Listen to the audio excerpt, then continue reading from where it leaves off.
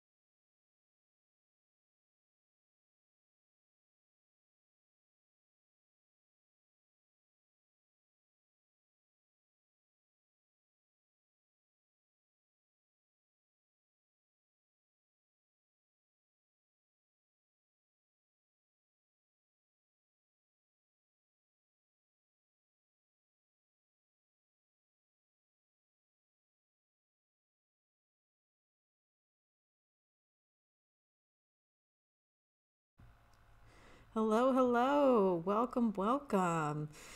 Good to see everybody here this evening. Happy Wednesday. So, a couple of housekeeping items before we get started. I'm trying something different for this stream. I've upgraded my stream quality from, so when I set up my streaming client at first, it recommended 720p at 60 FPS, but I decided that I'm going to try and see if I can stream successfully in full HD because I think that's better for folks to read things on the screen. And I've also lowered the frame rate because it's not like I'm gaming, right? So as long as you can see, when I run something in the console, as long as you can see it, it doesn't really matter if it pops up immediately. So we're going to try this. We're going to try higher stream quality, reduced frame rate, and hopefully, you know, you can still hear me okay, and just let me know, you know, how things sound, how things look, if there's any problems. Hi folks, hi Silent, hi Libeobad, good to see ya. Up and D, good to see ya. Yeah, first time. All right, awesome. But yeah, so we're gonna try this. Hopefully, it'll be a little better quality for you folks. And also, so my very first stream on Twitch was 2 weeks ago, and so at my current Twitch level, my VODs, my video on demands stored on Twitch, expire after 2 weeks. So yesterday I downloaded my first stream, uploaded it to YouTube, and moved it to the 100 Devs Discord. So if you want to revisit that stream for any reason, you can find it pinned to the Mayan Wolf stream threads in the 100 Devs Discord at the top of the House Hamilton and Women in Tech channels. It's in both places. So you'll find all of my old YouTube streams, or sorry, all of my old Discord voice channel streams that got uploaded to YouTube, and that first Twitch stream. They're all there now. So that's where you can find it if you ever want to find it again. Yeah, Rascal, that's kind of what I was figured. You say you've gone as low as 15 FPS. Exactly. Yeah. We're going to try this. And I think it'll probably be fine because, again, I'm not gaming. It's not like I'm playing League or Dota, right? Where you got a bunch of little sprites running around really fast. So I think we're going to be fine here. Yep.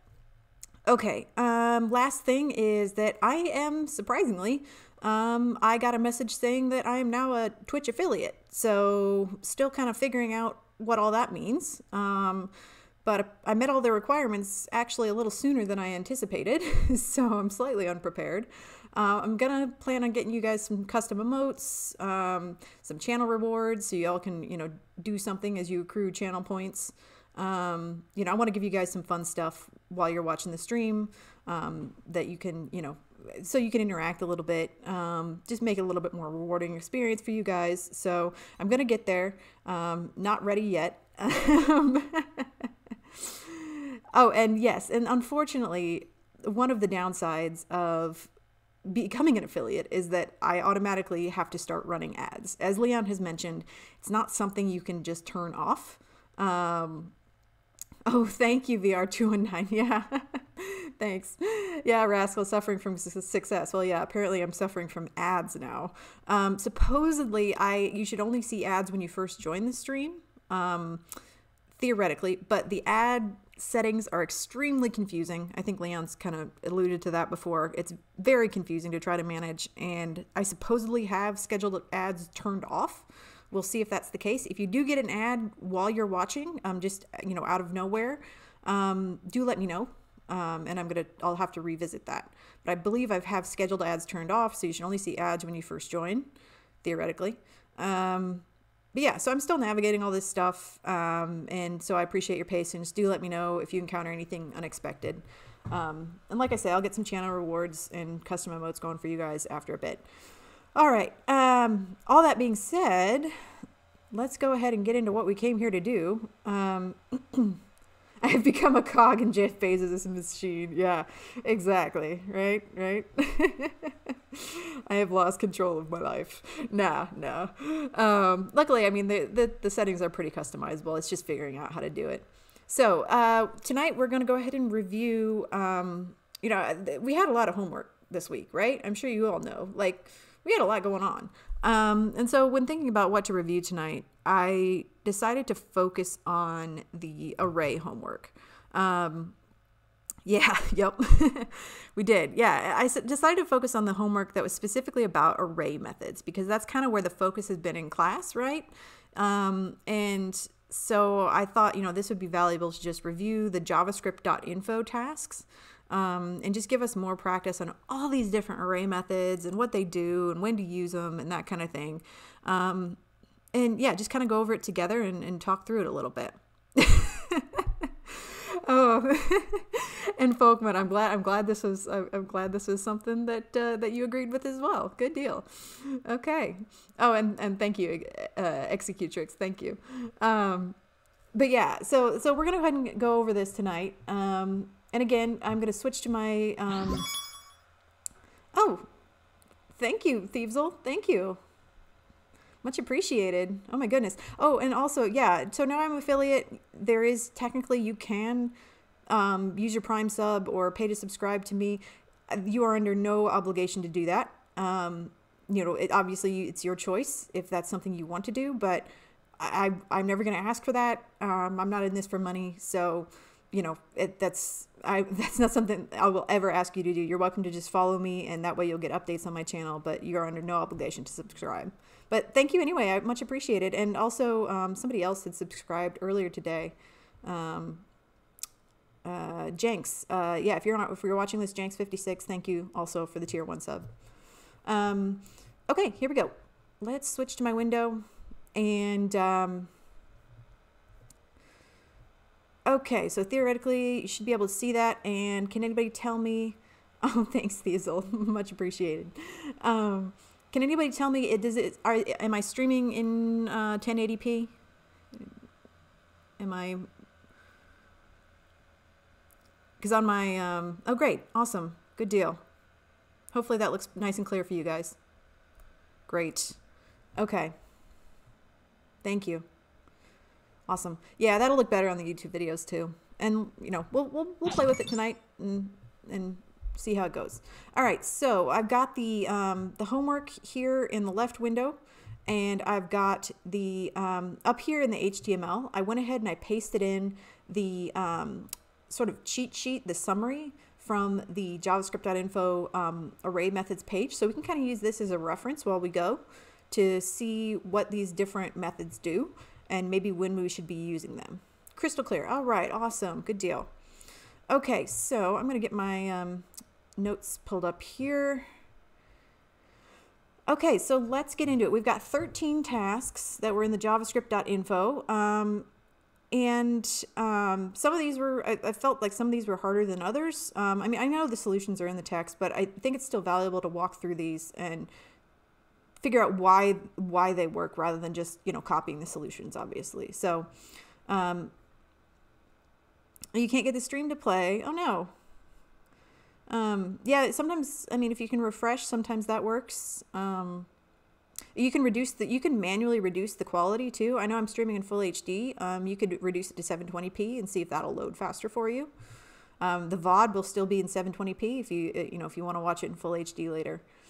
Okay, so, oh, there's no reducing quality at the moment. I thought I thought you could change the settings for that. Oh, boo, that's lame. Got to be a partner to let you guys reduce quality? Jeepers. Well, that's going to be a while. Oh, jeepers. All right. Well, sorry about that. Yeah, I mean, if you can't get it to play, the VOD will always be available later. Thanks, guys. I'm learning new stuff every day. Dang it, Jeff Bezos. All right. So let's go ahead. Let's get into the first task. The first task is basically we're going to be modifying a string.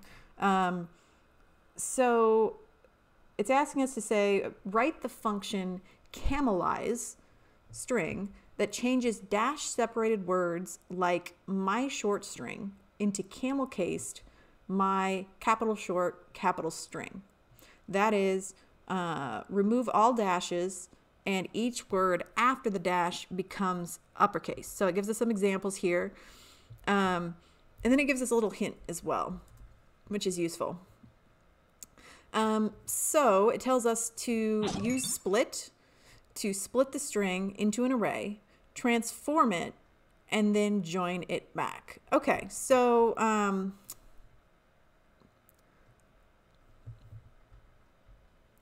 heard like 2 seconds and went out. Okay, well, yeah, I hope it works for you. Sorry, BPC.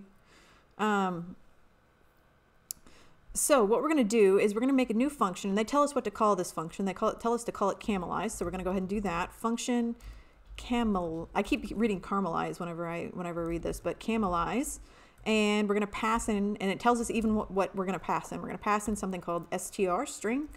So inside of our function, we're going to go ahead and use the split method. Now, when I type this out, my solution is going to work the same as the solution in the text. So if you're following along, I mean, you can look at the solution in the text, but my solution is going to be written a little bit different just because I felt like the way the solution in the text was written was kind of confusing and it makes it hard to understand what's happening. So basically we're going to caramel, yeah. What we're going to do is we're going to use the split method first in order to split the string that we pass in. We're going to split it into an array. So let's do that first. Let's just do that first and we'll see what that looks like. So I'm going to say let new string equals string dot split. Now, what split does is it basically, like it says, it splits a string into an array based on whatever symbol you pass in. So whatever you tell it to split on is what it's going to split. If you don't pass in anything, if you pass in a blank, it'll just split every letter into the array. So, but in this case, we're passing in the dash. So that's going to split that out into, you know, essentially if we pass in my long word, it's going to split it into my long and word. Okay, so it sounds like Safety Vest, you're having trouble too. Okay, that's unfortunate. Yeah, I might have to reduce quality if folks aren't able to get a stable stream. I could also reduce the frame rate too. That might help. Hey Blah, good to see ya. And hey Zori Melts, we're just getting started here. Okay, so let new string to string split, and then I'm gonna also then I'm just gonna return new string. So we're just gonna see how this looks. All right, so new string, and then I'm gonna just console log this function. And we're gonna keep adding this as we go. I just kind of want to show what each step is doing. So console log camelize, and then we're gonna pass in, I believe the example that it gives is this word. Okay.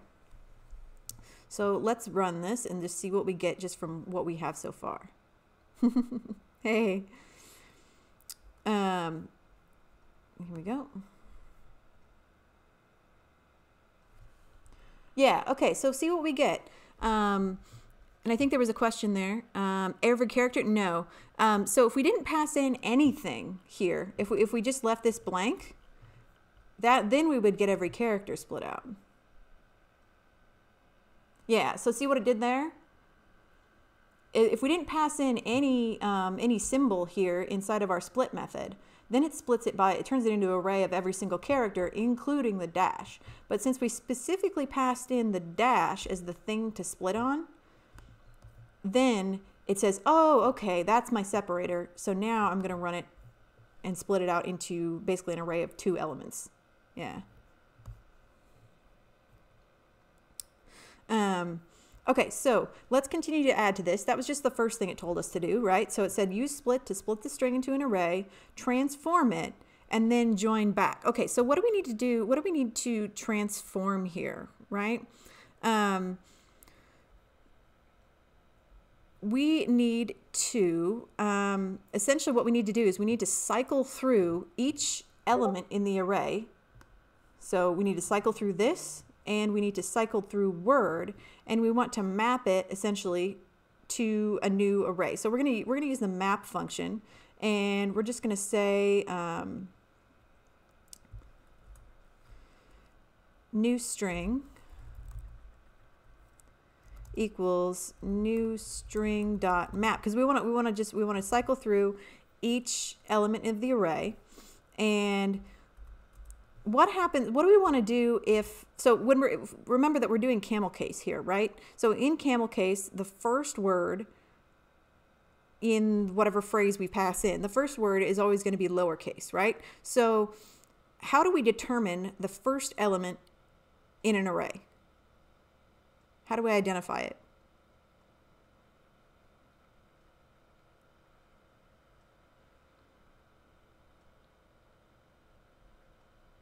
Zero? Yes. Yep. So the first element in an array is always going to have an index of 0, right? So, and again, since we're using map here, we need to pass in a function. So we're just going to do a quick function here. Yep, index 0. Y'all are right. So we're going to pass in word and index, okay? And so we're going to say if index is 0, then what do we do if the index is 0? Index, yep. So if index is 0, what do we want to return? Word dot what?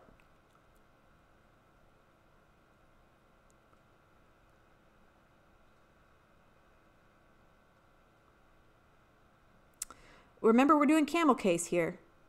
What does camel case look like? Hey, Tristan's got it. Yeah, lowercase, right? Because like, for example, like this is camel case right here. First word is lowercase. Second word is uppercase. So you got there. This is my solution looks a little different from the text. So if you're just following along with the text, let's engage the critical thinking skills here, because my solution looks slightly different. I'm compensating for something that they didn't compensate for in the text. Like, for example, in the text, what if they pass in, what if you pass in something that has an uppercase word to start with? It doesn't correct for that. So yeah, lowercase, exactly. So we're going to make sure that the first word is lowercase. And that's, so if I could spell, there we go. Yeah. And then if it's any other index in the array, if it's index 1, 2, 3, no matter how many words we pass in, we're going to return. Now we're getting a little bit funky here. So remember that words, you're thinking word as in word. Yeah, well, Zori melts well, but still in camel case, regardless, the first word in camel case is always going to be lowercase. So yeah. Yeah, so anyway, so any other word in the array, then we want to then take any other word in the array and make sure that the first letter in that word is capitalized. So remember that individual strings, so for example, the word this the word word in our string can be treated as an array in itself. We can use similar array logic within a single string. So what we want to do then is say for the first letter in each individual subsequent word, so word 0, that's when we use our 2 uppercase. Yeah. And I think that's Zori, I think that's what you were thinking, is the second word is, that's when we use the uppercase, right? So now let's return this, okay? Let's stop here for a second and let's see what we get. So I'm going to clear the console and make sure I got all my brackets here. I think I did. Yeah. Okay.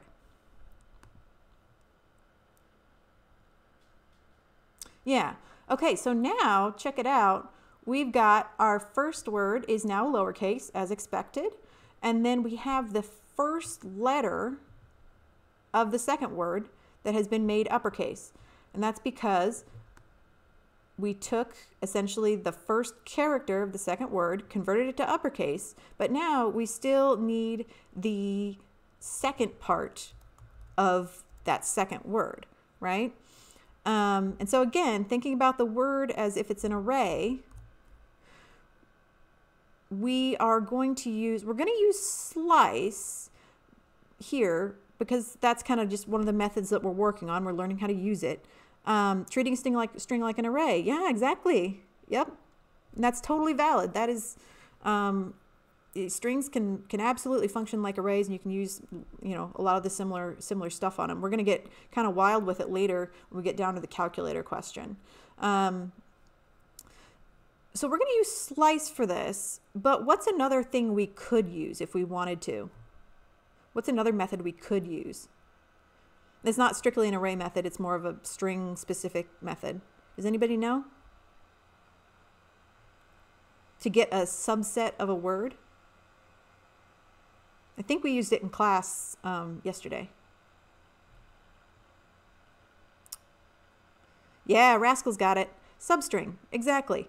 And so I was actually thinking about this earlier today, and I was like, why on, thinking, because if we're thinking about this as a string, I mean, yeah, Zori, you got it, and Big Bada Boom, yeah, you got it. And so I was thinking about this earlier today. I was like, well, why wouldn't we use substring here? Well, and I did some Googling, and from what I can tell, it seems like slice and substring are extremely similar. But actually, it seems as though slice is generally better because it has fewer unexpected side effects. Yeah, and that could be true, Bada Boom. Yeah, and it seems like the general consensus is that when possible, use slice. Slice works better. Yeah, it seemed like there's some unexpected side effects that can occur with substring, and I don't know what those are, but somebody was, I was on Stack Overflow and somebody was writing out a bunch of formulas about how exactly they're the same and different. And I was like, well, okay, the general gist I'm getting is that we should use slice. So that's what I'm going to use. But I just thought that was interesting that they are essentially very similar in how they operate. We're substring the reading. I don't remember them. Yeah, they weren't. I don't believe they were. I do believe they were mentioned in class yesterday. And so that's what kind of brought it up in my brain. I could be wrong though. But yeah, so for slice, so what are we going to do for slice? What are we going to pass into our slice method here? Because in slice, now let's look at our little cheat sheet over here. Slice, start, and end. Okay, so we want to pass in a start value. So what's our start value going to be?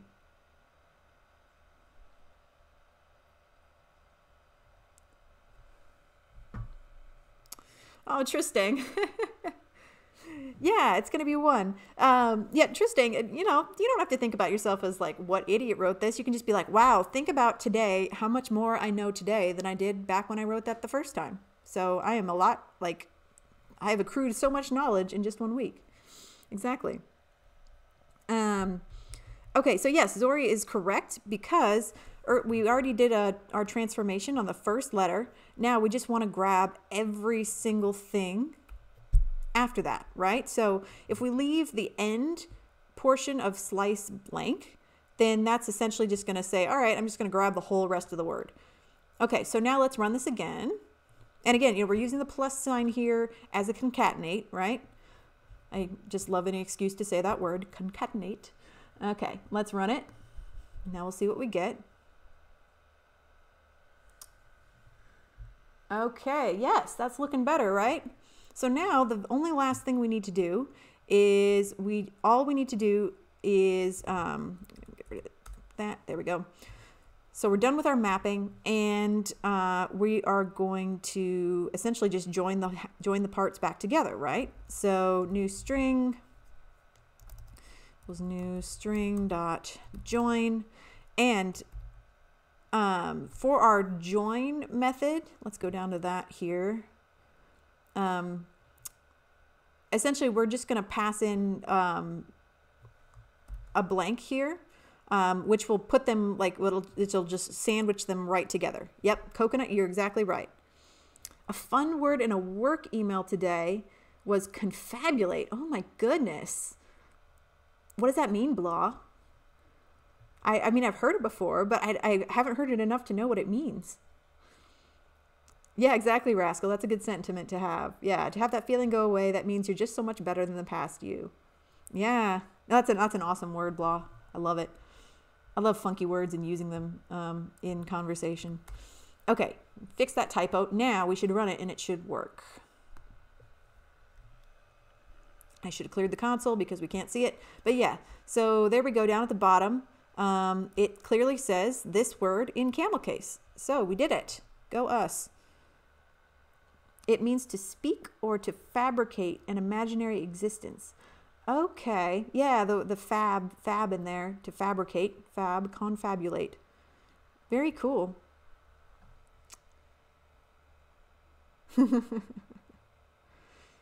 Awesome. Thanks, Blah. That's cool. Okay, so yeah, so what we've done here is we've essentially created a camel case generator. So let's try something else. Let's try, this is a longer string. So I'm mixing up my cases there just to make sure that it works. So let's run this now. Should get both back. Okay, so in this case, you can see that we aren't correcting for when you get, capitalizations in other parts of the string. Now it still worked as expected for capitalizing the first letter. So that's additional, error handling that you could do. I don't think it's entirely necessary because, in camel case, it's not really strict that the rest of the word has to be lowercase.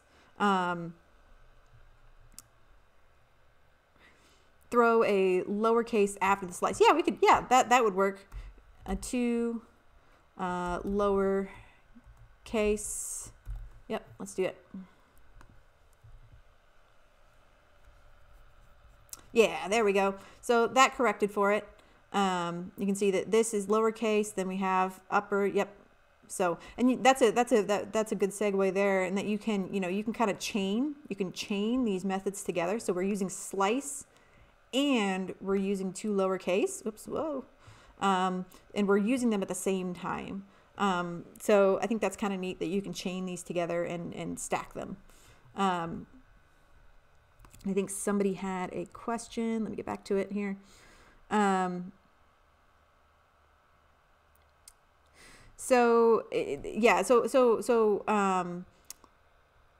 What map is doing is, let's see if it's in our cheat sheet here. Yeah. So here's our little cheat sheet, and it explains what it does. But so essentially what it does is it looks at the array, and it technically creates a new array from the results of applying a function to every element in that array. Yeah. So we're mapping a new array. We're mapping a function onto the existing array, and we get a new array out of that. That's all that is. And the second question was, can you explain that word 0 to upper? Yep. So in this case, what we're doing is we're looking at the individual word in our array. So for example, if I was passing in this word, we've already split it out into an array of two elements, right? We split it out into an array of this and of word. But now we're looking into the word itself. So I'm looking in here, and now we can treat this like a little mini array that has 4 elements in it. And so if I take word elements or index 0, I'm getting the W, right? And so all I'm doing is I'm saying just for the W in this word, I'm going to capitalize the W, and then I'm going to get the rest of the word, force it to lowercase, and concatenate it with that W. Because what would happen, so many Legos, yeah. Yeah, so okay, so can anybody tell me, what would happen if I didn't do this? What would happen if I just said word to uppercase? What would happen? If I didn't specify that I just wanted the first element?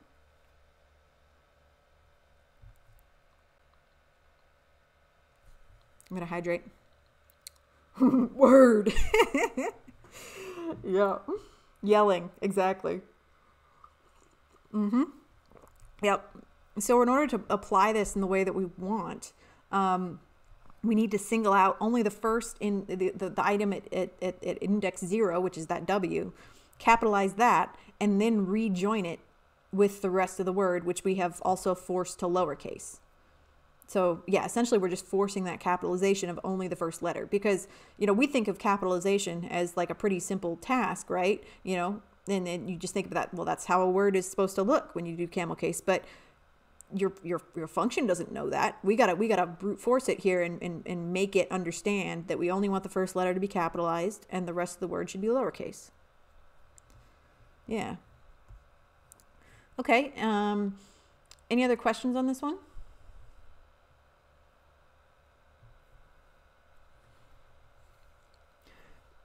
But yeah, so I mean, the solution in the text as well, wrote it out in maybe a more efficient manner, but I felt like the way I wrote it was maybe clearer, at least more clear to me.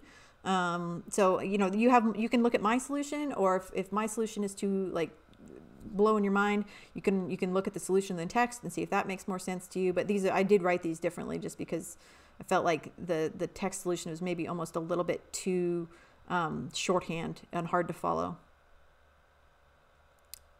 I'm confused. Okay. I'm confused by the first index 0, then you have another word 0. Okay. So yeah, that's a good,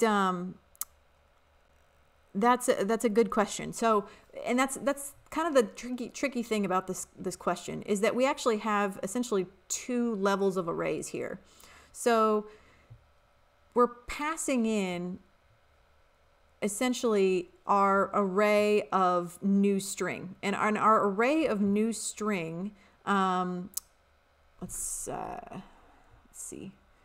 Let's do this real quick. I'm gonna back up a little bit, and I'm gonna comment this whole section out. Let's see if I do this right. Get this. Yeah. Okay. So let's look again and see what new string looks like. Yeah. So new string is basically an array that contains each word in what we pass in. It parses out each array element based on the dash, right? Because that's how we did our split.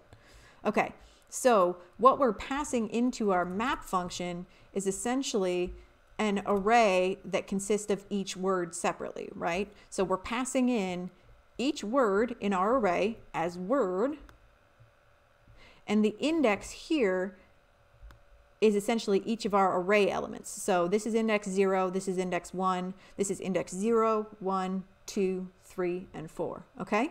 So here, we're passing in the index of our larger array, and if it's 0, if it's the first word in our array that we're passing in, then we make it lowercase.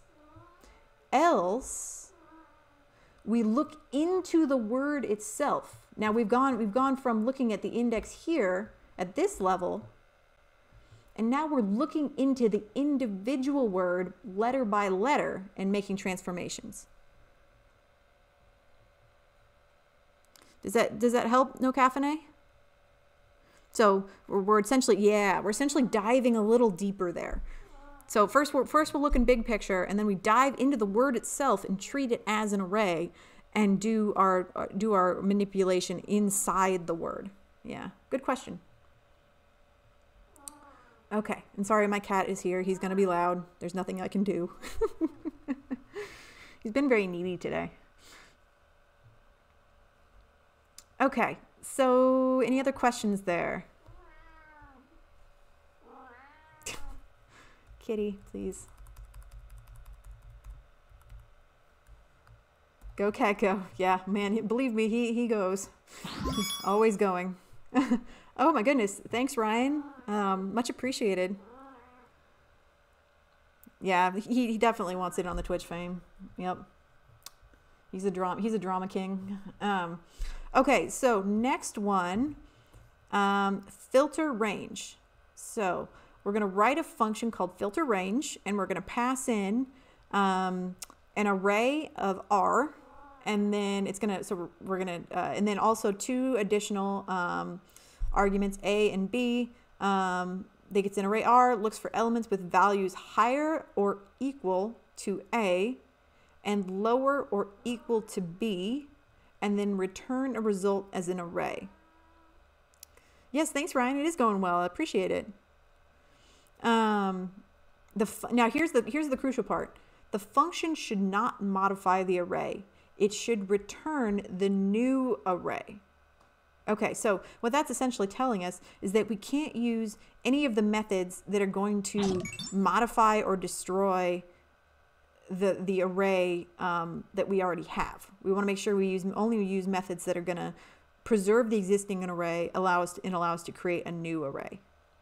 Chanpo, which homework are we focusing on? Just got home from work. Yeah, so we're doing the javascript.info chapter on array methods. Yeah, thank you, Chemo. Yep, much appreciated. Yep. Yeah, so hit up the javascript.info on array methods, and that's where we're at. We're only on question 2, so you didn't miss all that much.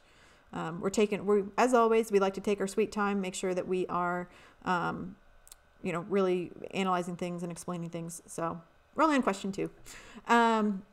Who knows? This might be another bonus stream on Friday. We'll see. Yeah.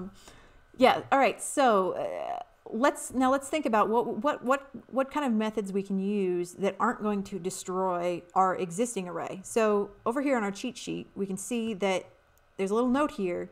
Please note that methods sort, reverse, and splice modify the array itself. So, oh yeah, no problem. Thanks, Ryan. Much appreciated. Enjoy your evening as well.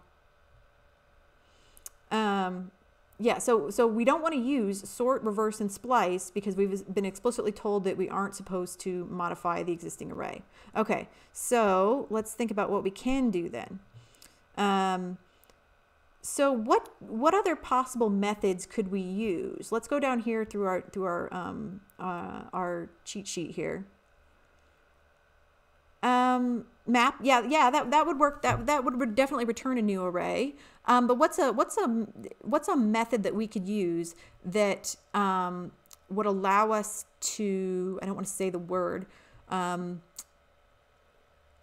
would allow us to rule out certain elements, and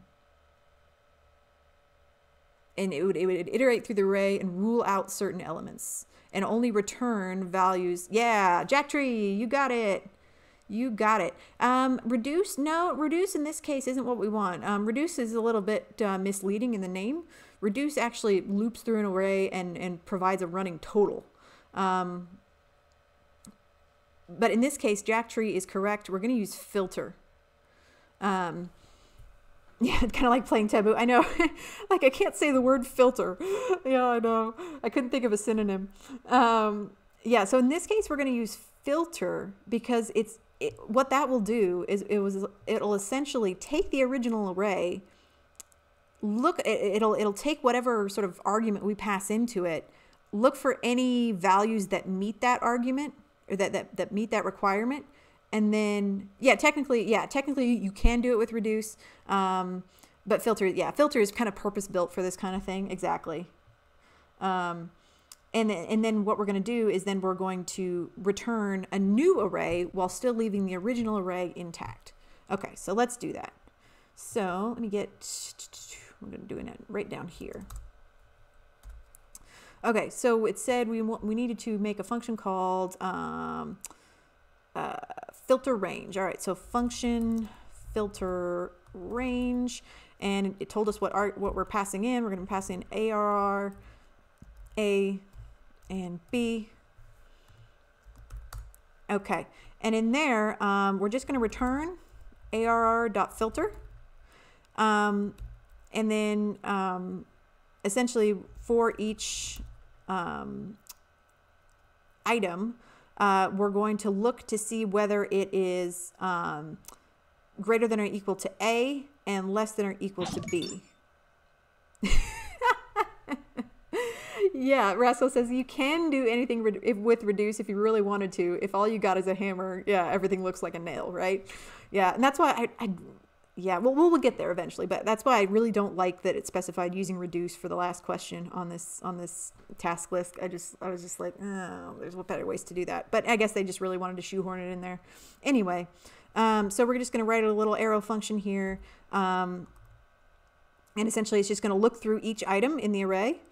And this is, I mean, we should, we already know how to do this. We already know how to see if an item is less than or equal to something, right? We just say it's going to be essentially between A and B, right? So it's going to be greater than or equal to A and less than or equal to B. And this A and B, essentially, this is just standard syntax. It's basically just looking for like each two, it's basically just saying for each two numbers that we pass in, it's just saying, hey, is it less than, or is it greater than or equal to A, less than or equal to B? And it checks that for each item in the array. So and then it's only going to return the values for where this statement is true. So we don't need to do like return true, return false, return item, whatever. It already knows it's only going to return items where this specific statement here is true. So that's just the way this is written. It already knows what it's supposed to return. So we don't have to tell it specifically what to return. Okay, so let's pass in, let's see, I think it gave us let array. Okay, let me get rid of that comment there. Let array equal that. And then let filtered is filter range of that. Okay, then we'll console log that result and see what we get for this. Okay, so what we're doing here is we're console logging our new, essentially our new result, but then we also want to confirm that the original array has not been modified and still exists, because that's the whole point of this, right? Is we wanted to preserve the original array while also generating the filtered one. So let's run it.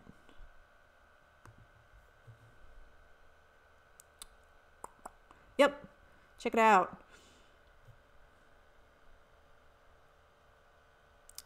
Yeah, it reduces the most complicated of the functional methods.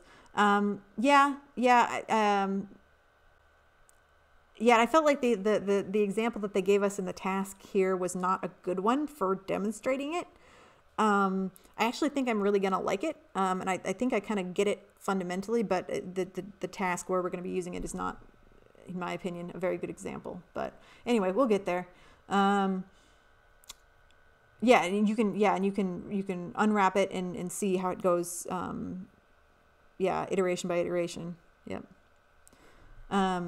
Okay, but here for this result, what we got is we can see that we got the filtered array back, and but then also the original array has still been preserved. So we met the conditions of the question, which said we have to keep the original array, and also we have to be able to return the filtered array as well.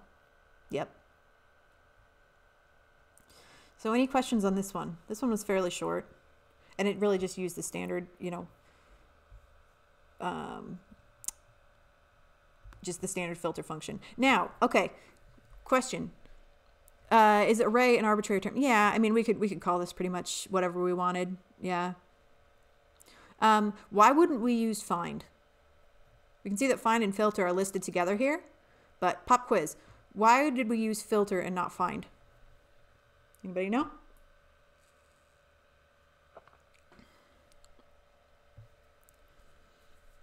What does find do that's different than filter? Feel free to Google it if you need to. Yeah, you guys got it. Find only returns the first found item. Exactly. Yes. Yep. Yep. Well, so here, Chemo, so here we are assigning it to filtered. So, we're creating it, and then we're calling the function and assigning that array to the variable filtered. Yeah. Yep, but you all are right. Find only returns the first reference. Oh, no, you're good. No worries. Find only returns the first, so that's why we're using filtered, because we want to go through the whole and return all true values, right? So, yeah, y'all are on the ball. Okay, any other questions on this one before we go to task 3?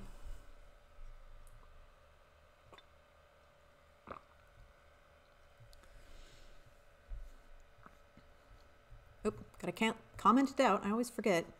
That's going to be a channel point thing. I don't know. I'm going to have some kind of thing that cheap thing that you can buy that tells me to remember to comment my stuff.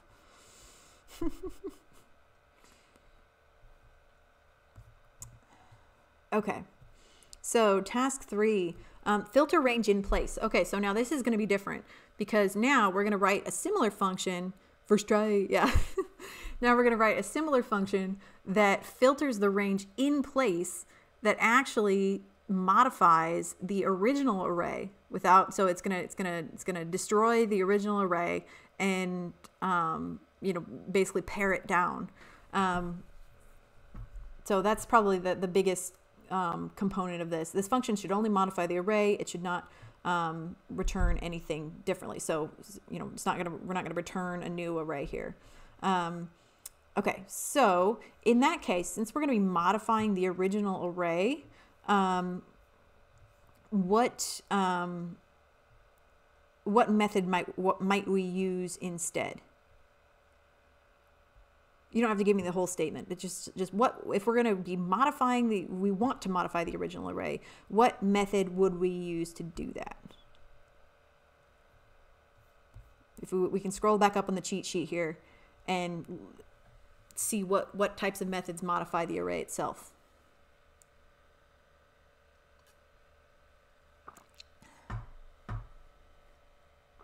Because here we're specifically out to do some damage, right?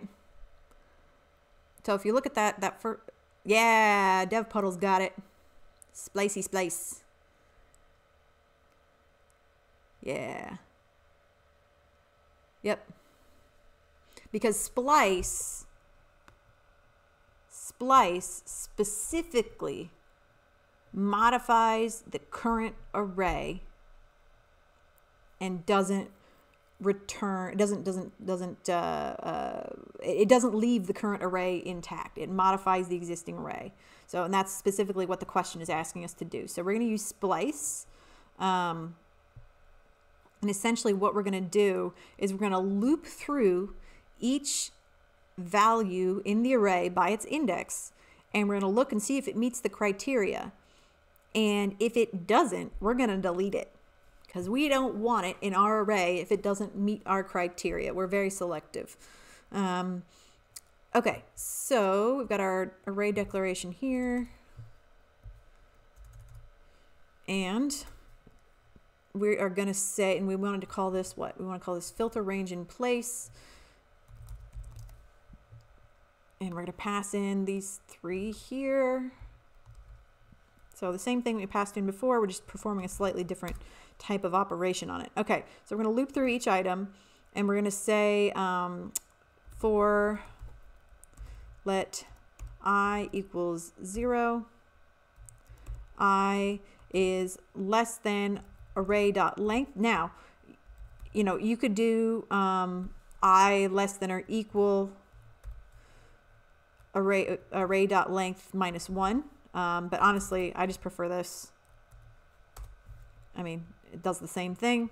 And I plus plus, we're going to increment through the loop. And in the solution in the text, they create another variable there that is you know, essentially assigns val to array I. I think for the sake of clarity, I'm going to omit that, and I'm just going to say if essentially the value at array index I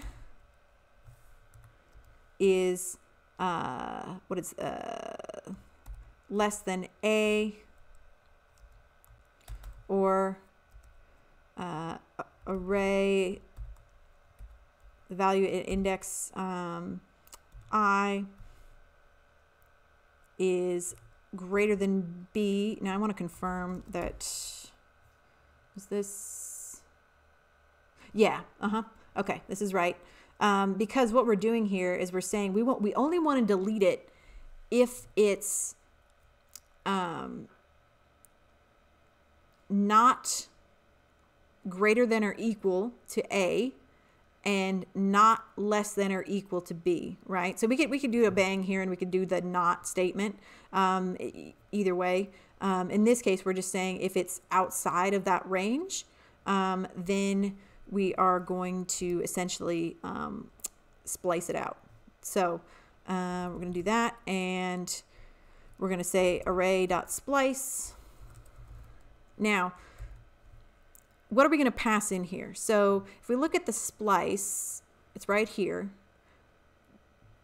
What we could possibly pass in are the position the number of items to delete, and then optionally, if we want to insert items in their place. In this case, we don't want to insert anything. We're just out to delete stuff, right? So our position for our splice is going to be what? What position, if we're looping through each index in the array, what's our current position going to be at any point? Right? When we say position, I mean index. I, yep. Okay. And then obviously we're going to we only want to delete one item at a time. We don't want to do any more than that. So for the folks that said 0, yes, we're going to start at 0, right? We're going to loop through starting at 0, but we want to loop through all the items. If we just put 0 here, it would only work for 0. We want to make sure we're looping through all the items and deleting any of the items that don't meet the criteria. Okay. And then in the textbook solution, they also do a decrement on I as the very last thing here in this loop. I mean, what this is doing is basically saying, well, if we're deleting an item from the array, that's one less item in the array length, right? In this case, I mean, I don't think it's entirely necessary. Let's try it without. Because anything that's outside of the bounds of the array length isn't going to meet the criteria anyway, right? It's not going to be valid anyway for comparison. Yeah, you're exactly right, Chemo. So this just splices out anything less than A or greater than B. Exactly. And so all that's left is going to be everything that meets the criteria that we've been given. Yeah, that I minus threw me off. Yeah, let's try it without, okay? And so I think I've got all my brackets here. I'm just double checking. Okay, declare the array. And then well, okay, so the I minus puts it at the same spot on the next pass. No, it's not going to, because we've removed the element that already existed there. Yeah. It only deletes one item at a time. Yeah, exactly. So that second argument in splice there, essentially that's just telling it to only delete one item at a time. Yep. And so if we look over here at our little cheat sheet, we can see that the things we could pass in are our position. In this case, it's I. The delete count. So we could delete more than one item at a time if we wanted to. And then we could also even put things in, we could put things into the gap that we created. We could put something new in there too. I think splice is really cool because it really allows you to do some real slicing and dicing on your array in place, right? But yeah, let's try this now. So versatile indeedy. All right, let's do it without. Let's stress test this a little bit because I want to see, what that I minus if that makes a difference. I don't know who that is, but okay, cool. All right, so we're passing in 5, 3, 8, and 1. And it should remove everything except one. So we should get back 3 and 1. Okay. And, I'm going to change this to a console log. Console.log. All right. Clear this. Let's run it. Yep. That's what we got back.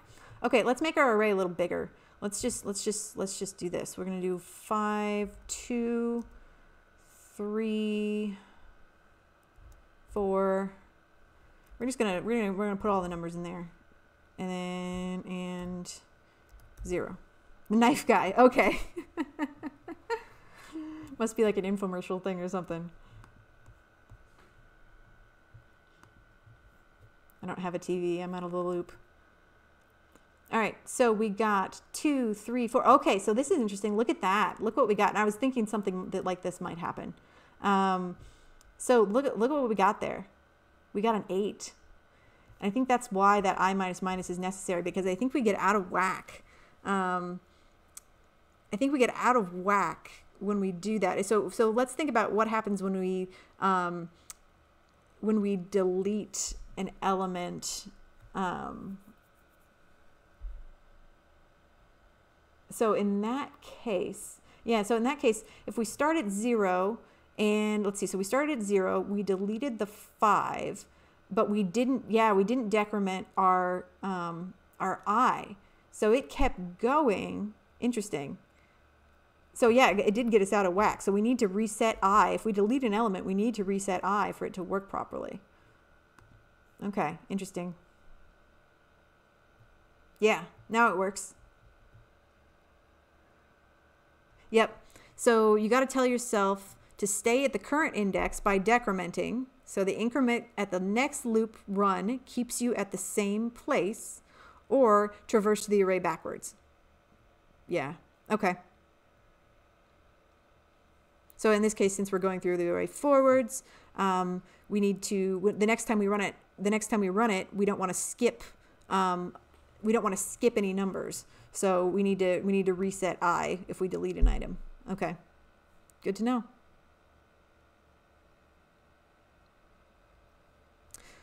The count just counted the item, then it deleted the thing it just counted. Yeah, so it puts us too far ahead, essentially. So we get to that point, then we delete the item, and then I is too far ahead in the array, and so there's the potential for skipping numbers.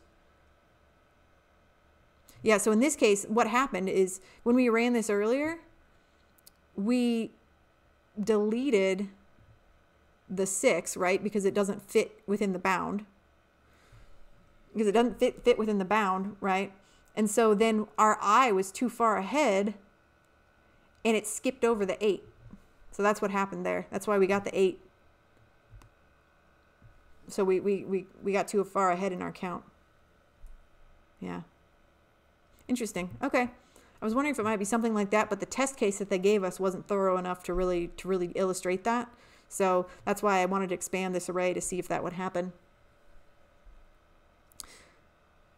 Yeah, so instead of starting at 0 and incrementing, you started the array length -1 and decrement. Yeah, you can absolutely go backwards.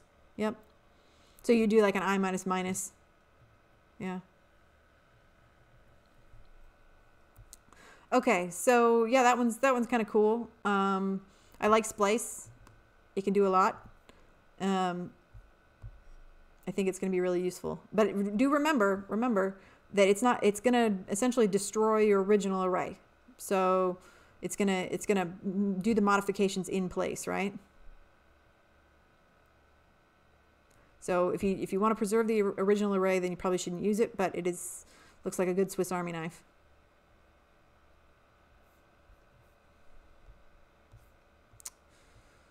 Okay.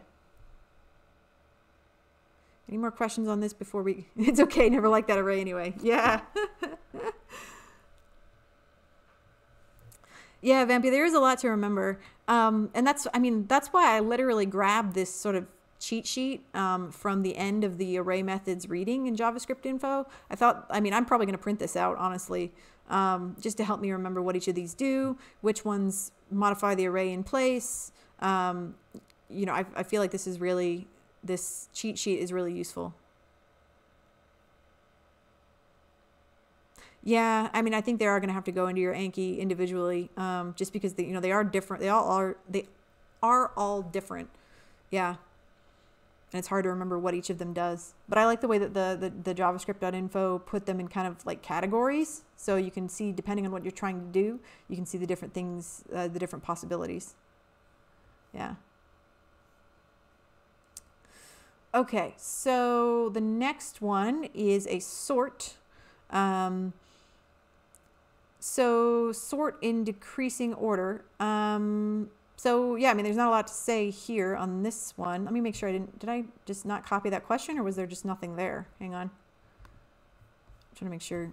Yeah, okay, there was nothing there. All right, there was no other additional caveats.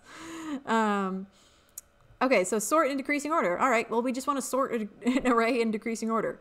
So what method are we going to use for that? What is the method we're going to use to sort our array?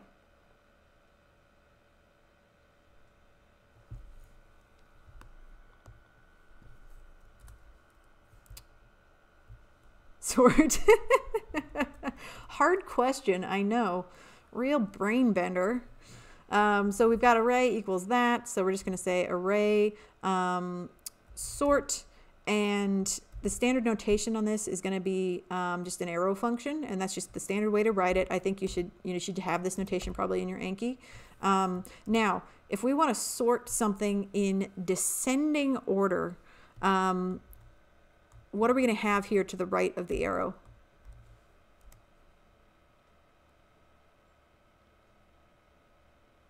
What do we want to put here to the right for descending sort?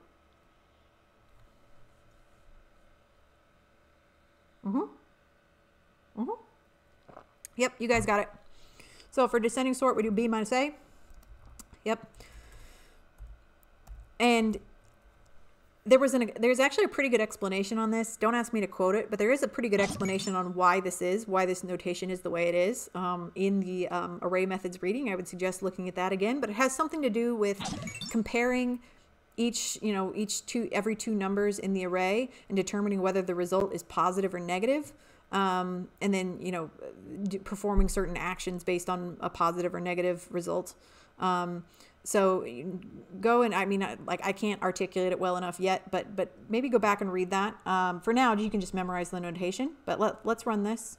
And so we're going to console log it. Oops. I don't know why it doesn't just console log stuff. It was, all the default code says alert. Console log. Console log is a lot easier to see. Okay. Console log that. Oops, hang on. I didn't comment. Didn't comment out my previous stuff. I always do that. Literally all the time. All right. And again, clear the console. Okay. Yeah, Dev, I agree. And when I read it, I was like, ooh, this is clever. As to what's happening, why that is. And like I say, I don't feel like I would do it justice if I tried to articulate it right now. It's one of those things you need to read multiple times and absorb and go back and I need to go back and revisit it again. But I would highly suggest reading up on that explanation because I felt it was really good as to why that works. For now, but for this case, you can just, yeah, hard to explain exactly, but you can just memorize the notation for now. So we can see what we did here is it's sorting it in descending order. Now, if we just reverse this, we'll see that it will sort it the opposite direction. Yep. So this is going to sort it in an ascending order then.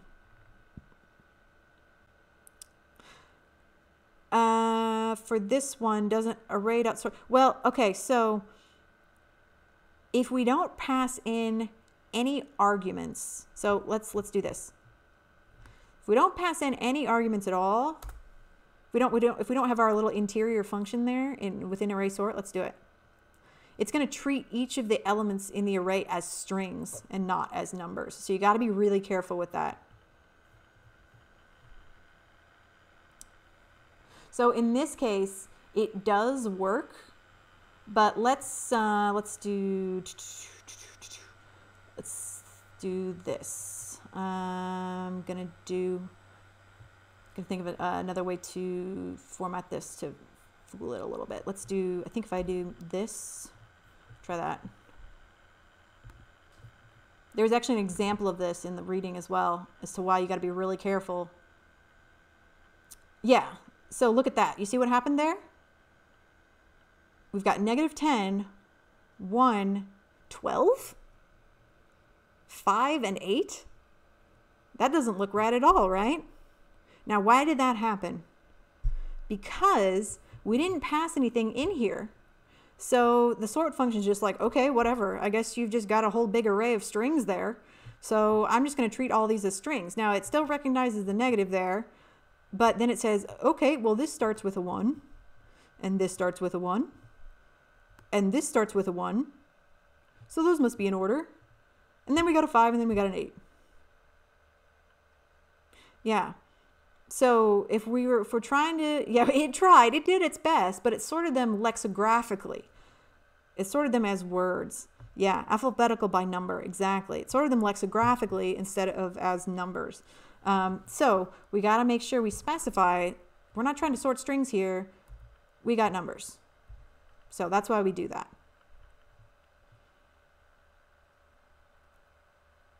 Yeah, yeah, exactly, Rascal. I mean, it seems so counterintuitive, right? Because you think of sort, like by default, you think of sort as like numbers, not strings. But, you know, hey. Is this what they use when you filter price low to high on shopping? You know what? I would not be surprised if you know, if programmers are forgetting that all the time, just like Rascal says.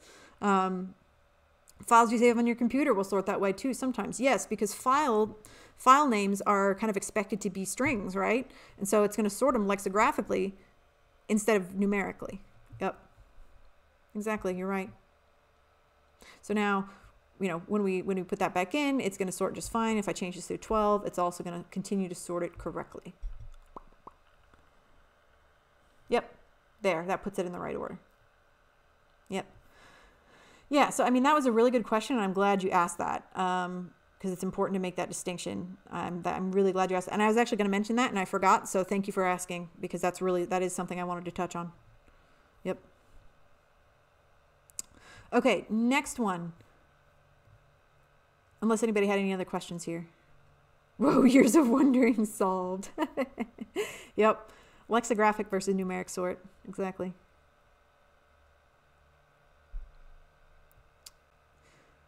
Crazy. Yeah. With learning JS, how long till you got to hang of it? Is that a question for me?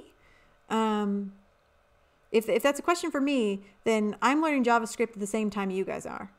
I've never used it before this cohort. I'm a SQL developer. I have not touched JavaScript before, so I am learning everything along with you guys and all of its quirks and fun stuff.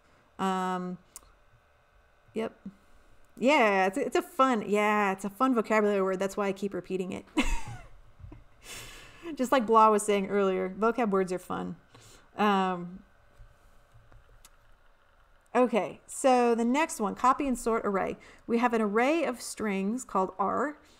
We'd like to have a sorted copy of it, but keep R unmodified. Okay, so in this case, yep, we don't want to ruin the original array. We want to return a new array. Create a function copy sorted that returns such a copy. Okay, yeah, concatenation, right? Lexicographic concatenation. Putting words together. That's just a fancy way to say, literally, lexicographic concatenation. We're putting words together. Anyway, I could do this all day. Okay, so the next one. So we don't want to, we want to return a new array here, right? Now, let's go back to our cheat sheet. Please note that methods sort, reverse, and splice modify the array itself. Now, we have been told explicitly that we are not allowed to modify the existing array. Okay. And somebody asked me, where did you get the cheat sheet, Mindwolf? So that one is actually in the reading. So if you go to the reading and you go to the summary, just before the tasks, so like right before the task, just click on the summary, and I just copy pasted. That's literally all I did. Then I just put it in the HTML and applied some formatting. So yeah, just grab this, drop it in your Anki, like grab each line and put it on an Anki card. That's all you got to do. Yeah. Mutative methods. Yeah. Yep, exactly. And yeah, code words do really help a lot. Just keep doing those 8Q ones in Code Wars, and that helps a lot. Just hammer this in your brain. But anyway, so yeah, we're declaring our array here, but we want to preserve this. And we want to essentially return. We want to return a fresh array while leaving the original one intact. So let's do this. Function copy sorted R, and we want to return. So this function is going to return something, right? Because we're returning a new array. So array. Now, if we just use sort, that's going to mess us up, right? Because that's going to destroy the original array. What's a way that we could create a new array? Remember, we can chain methods together. What's an array? What's a way that we could maybe chain some methods together and then essentially first create a new array and then sort that one?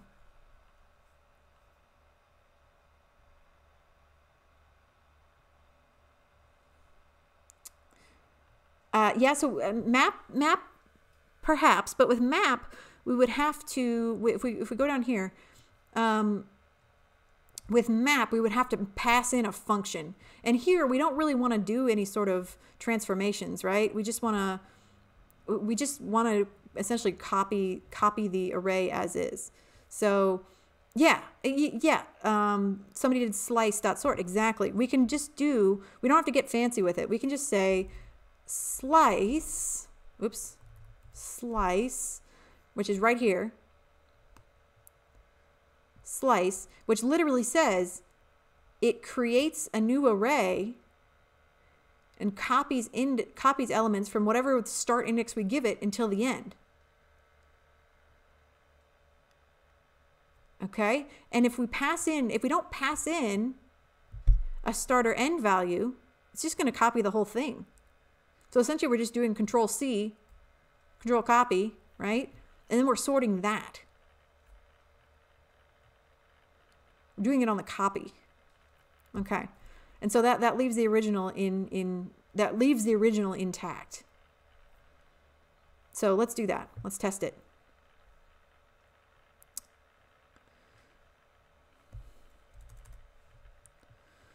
All right, so console log. So first we're gonna console log the new one, and then we're gonna console log the old one to make sure it's still there.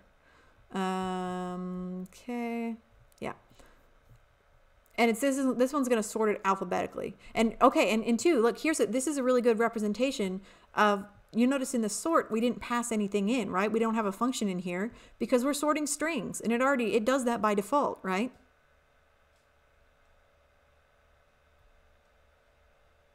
If you go on Code Wars, you'll see the spread operator, ... R, yeah, because it's like 3 characters shorter, and you know they like saving characters. Yeah, exactly. Yeah, so you could do the spread. That's a fairly new thing, and I think it's actually pretty cool. What spread does is essentially it takes an array and it spreads the array elements and like slots each array element into the potential arguments for a function. It's kind of neat. Yeah, I would suggest looking on Code Wars and seeing how that's used. And also the MDN has a pretty good article on it as well. But yeah, so let's do that. Let's run it. Oops, hang on. I did it again, you guys. Don't let me do that. Every time, I swear.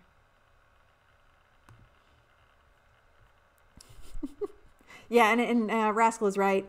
The spread operator is indeed, it looks like an abbreviation, but it is actually 3 dots. Yep. Run it all. I got. Yeah. All right. I'm going to run this. And while that's running, I need to sneeze. I'm going to mute for 1 second here. Y'all don't want to hear that.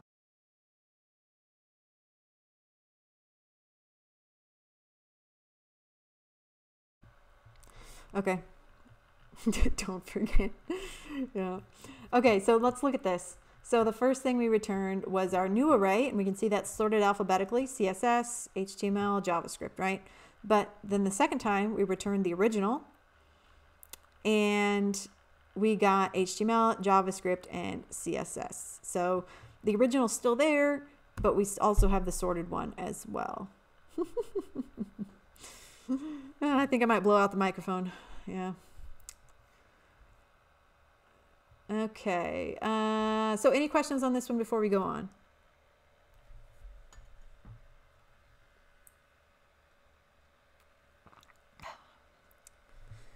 Just did a hydrate.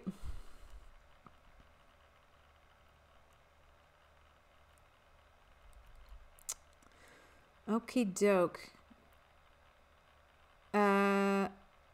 Okay, you're all good? Okay, good. Good. So next one. So I think we'll do this one. We'll do the calculator because this one's kind of a meaty example. This one's a long one.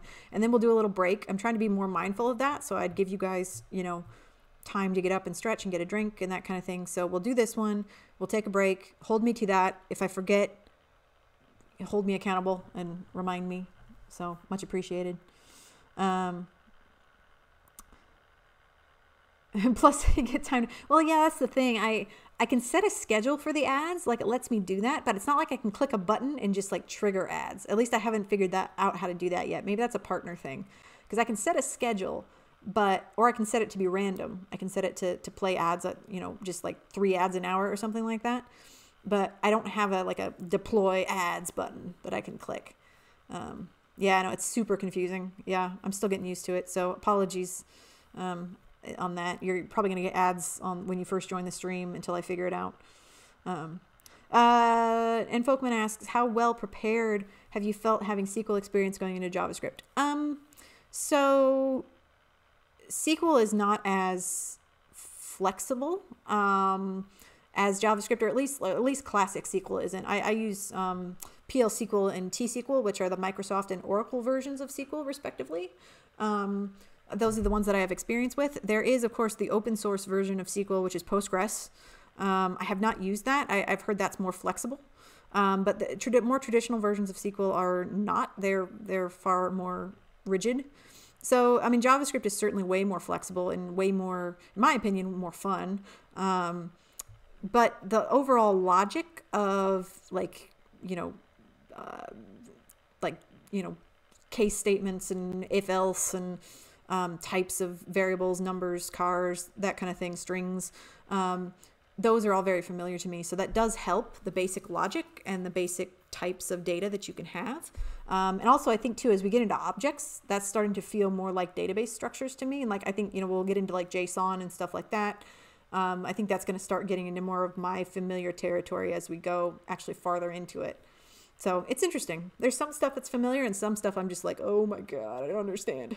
So yeah, it's interesting. It does help a little bit. Okay, so calculator.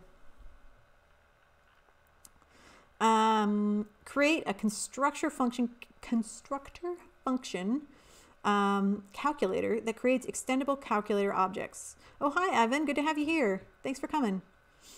The task consists of 2 parts. First, we're going to implement the method calculates that takes in a string like 1 + 2 in the format number, operator, number with a space delimited and returns the result.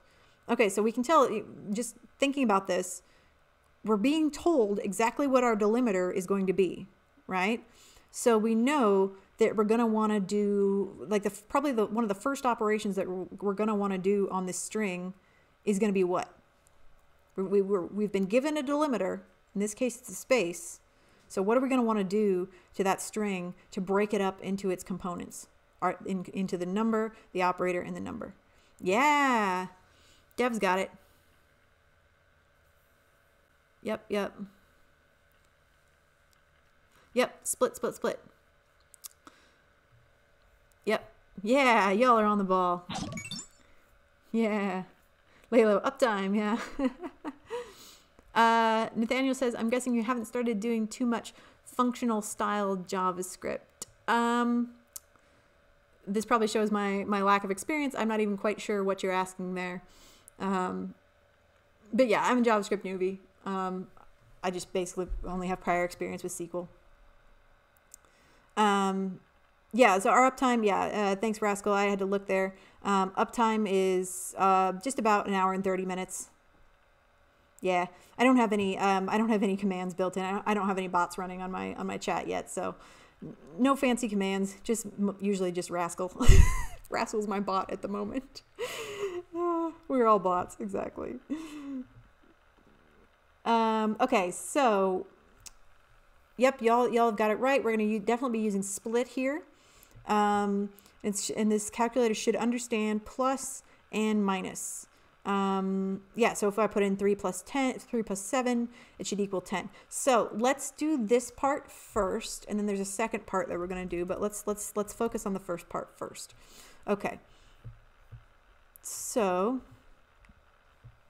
get down here to my notes.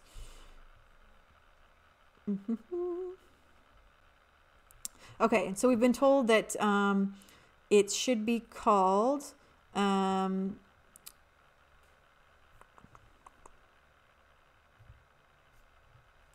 function should be called calculator. Okay, so function function calculator. Okay, and so let's start with our split, because we know that we want to do that. So inside of our inside of our function, we're going to want to have, oops, and I can't spell function correctly. Inside of our function, we're going to do some other stuff too, because we're going to want to tell it to basically return, figure out what operator is being used, and then perform another operation on that based on whatever operator has been used. So if they passed in a plus, we're going to extract that plus sign from the string, and then we're going to say, this is a plus sign, do math on our two numbers, and add them together. Right? And if they pass in a minus, we're going to say, this is a minus sign. Perform subtraction on those two numbers. Okay?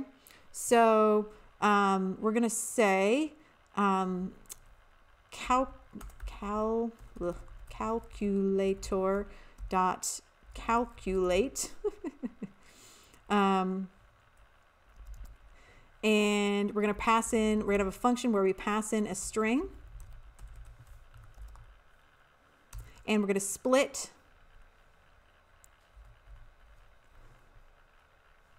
our string essentially into an array of 3 parts. We're going to say, so let's split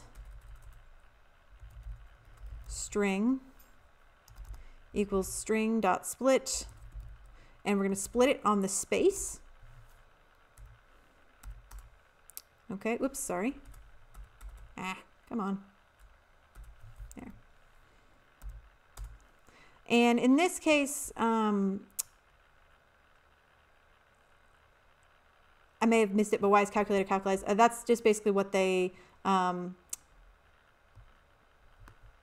it should be. So we were told it should be calculated, capitalized. Yeah. And now this case, I'm going to use this sort of slightly shorthand notation. Yeah, it's the function name. Yep, exactly.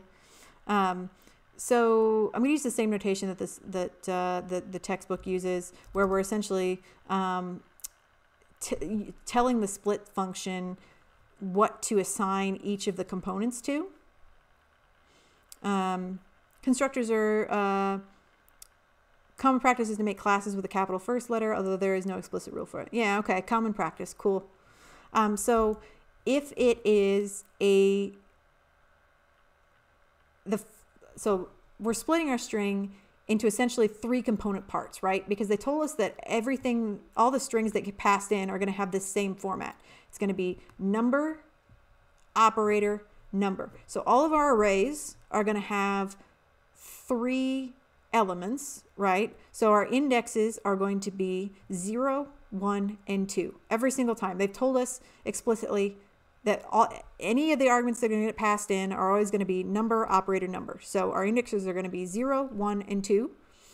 And so we're going to say A is going to be our first number. So we're going to say split.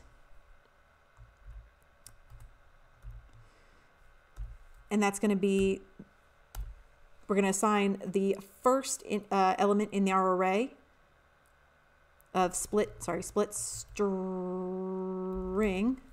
The first element in our array split string is going to be assigned to A. The next one is going to be assigned to operator or op, and it's going to be split string 1.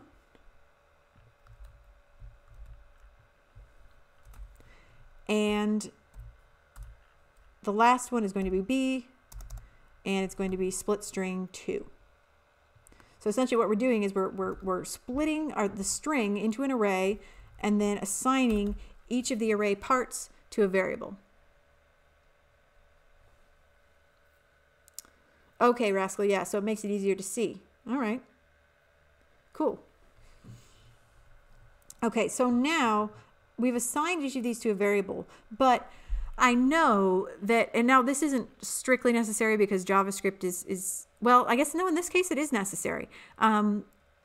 If I try to take a string, split it out into 3 parts, it's going to split it out into an array of 3 strings, right? It's going to be like, you know, a 0 in quotes, a plus sign in quotes, and then like a, I don't know, a 3 in quotes, depending on what we pass in. So in this case, it would split it out into 1 in quotes, plus in quotes, 2 in quotes. So 3 strings, right? Now, if I then tried to perform a mathematical operation on that, which would essentially be, it would essentially look like this. And let's say I've already converted the plus sign into a, you know, into a valid plus sign, which we're going to do in a minute. If I tried to do that, what am I going to get?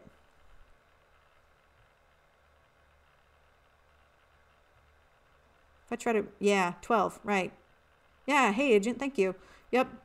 So I need to convert each of my numbers, which I know they're always going to be numbers. I need to convert them to numbers. So what's an easy way for me to do that? How can I turn these into numbers really quickly? Who can give me the quickest method to do that? Yeah, you're right, Silent. It's gonna yes, we can absolutely use number. Yep. Does anybody know a quicker way? Yep. Y'all are saying number, that is absolutely a right answer. Yeah, Compulsive remembers. Compulsive and Rascal, you both remember. Yep. To be even faster than typing the whole word number to save your fingers. I mean, we can do this, but instead, what we're gonna do is just put a plus sign. Badoop. Yep. Even faster. Yeah, I love that one. Yeah, do that. Magic, yeah. Okay, so we've parsed that all out. Perfect. And let's see, make sure here. And I think there were some additional restrictions down here at the bottom. No parentheses or complex expressions in this task. The numbers and operator are delimited with exactly 1 space. And we also need to add some error handling as well. Yeah, and Rascal even knows the proper name for it. I'm just calling it the magic plus sign, but unary operator, yeah. Okay, so we can also add, you know, now that we've parsed this out into our 3 components, we can double check and make sure that what they've passed in is actually valid. So now that we've done that, we can also say if, well, actually, we need to do something else first. So we're gonna do so we can check a couple things here. We can say if either thing that they've passed in is not a number. So we've tried to, let's say, you know, we use the plus sign on this and we've tried to convert it to a number and it can't do it. Then we don't want to try to do any math on it. So we're going to say is not a number, or if B is not a number, we don't even want to try to do any math on it. So we'll just return and not do any math. Okay. So that's going to be our error handling that we're going to do. We're checking to make sure that, yep. And then the last thing we do want to check is to see is also what they've passed in. Is that a valid operator? I mean, they could pass in like a question mark or something here, right? And then it wouldn't know what to do with that. So we also want to check that. But in order to do that, we need to declare essentially what our valid mathematical operations are going to be. So, oh, thanks, Dev Loading. Yeah, they provided a little bit of a reference there for the unary operator, a little bit more if you want to read about it. Absolutely. It's awesome. Thank you. So within our object here, we can also declare some methods. So we're going to declare all of our mathematical operations as methods within our object here. So we're going to say calculator dot methods equals, and so instead of having to do like calling a separate function to do all the calculations, or a bunch of separate functions based on what the operator is, we can just say essentially, if it is a plus sign, do this. So we're going to say, we're going to pass in A and B, which are our two numbers, you know, and then pass those in and perform addition on them. A plus B. Oops, keep capitalizing things. And then if it's a minus sign, we'll say similar thing, pass in A and B and do subtraction. So what this is going to do is it's going to say essentially, we're going to write a little return statement here in a minute. That's going to parse this out, determine what the operator is, and perform the appropriate calculation based on whether that's a plus or a minus. And this is kind of cool because it's allowing us to combine operations that we might previously have had to have in separate functions before. Are these objects? Yes. Technically everything's an object, but yeah, man, this looks object-y. Yeah, exactly. We're kind of blurring the lines here a little bit. We're not strictly confining ourselves to arrays anymore. We're mixing arrays and objects, and yeah, exactly. Yep, you're right. So we've done our error, we've parsed out our string, we've done our error handling, we've declared some methods that we can use, and so after that we're just going to say, will this video be saved? Yes, it will, Brightside. Yeah, exactly. On my homepage, on my Twitch channel, Brightside, you can find my previous Twitch streams. They'll be there for up to 2 weeks. And before those streams expire, I'm keeping an eye on them. I'm going to leave them out on my Twitch channel as long as I can. And then before they expire, I port them to YouTube. And then I post them on the 100 Devs threads in House Hamilton and Women in Tech. I have like permanent threads there that contain all of my past streams. So if you can't find it on my Twitch channel, it's probably expired. Look on the 100 Devs Discord in the threads for Mine Wolf streams. Yeah.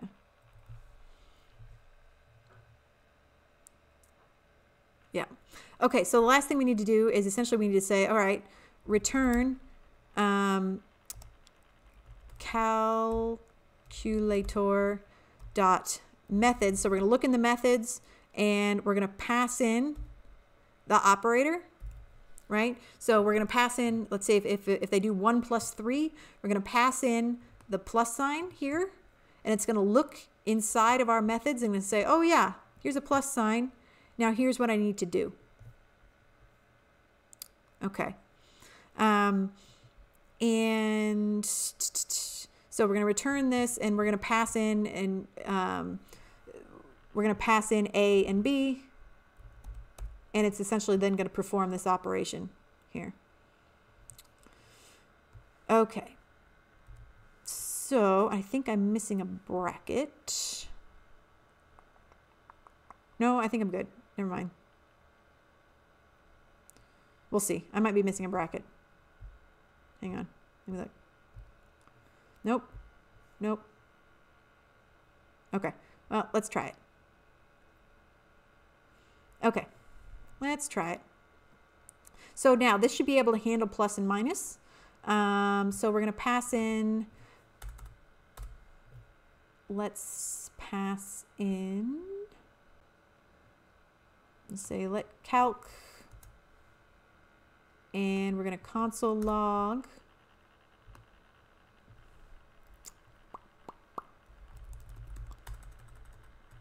console log. So essentially what we're doing here is we're saying, okay, in calculator, do the calculate and then return 3 plus 7. So let's see if I got this right. There's a lot to this one, so it's very possible I made a mistake. Unexpected identifier. Yeah, okay. So let's see what I missed. Not surprised.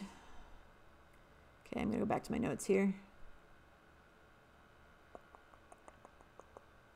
Expected identifier. Oh, well, no, that looks fine. Do I need to comment out? Oh, yeah, I do. Golly gee. I swear. Jumpin' Jiminy's. Okay. Let's try it again. I might be missing something else too, but that takes care of the obvious thing. Okay, still not working, but we'll run it all, right? Line 131. Let's look at 131 and see what I'm missing there. I thought I might be missing a bracket or something. Oh, yeah, you're right. Wait, maybe this oh, yeah, you're right. I'm missing a bracket. I knew I was. I could feel it. I knew I was missing a bracket. Yep. All right, so let me figure out where I'm putting the end of that bracket. Yeah, missing opening. Yeah. So now that means I'm still missing a bracket then at the end. Yeah, and so I need to put one more down here, I believe. We'll see if this works. Good catch.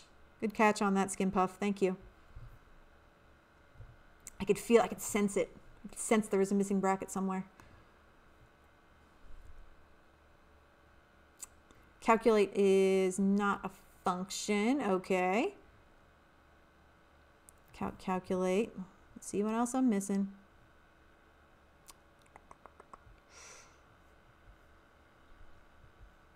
I think I might have have things out of order here.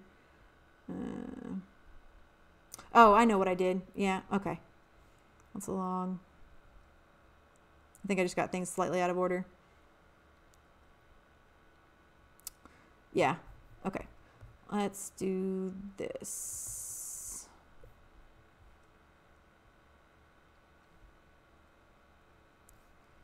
Gonna comment this out. Okay.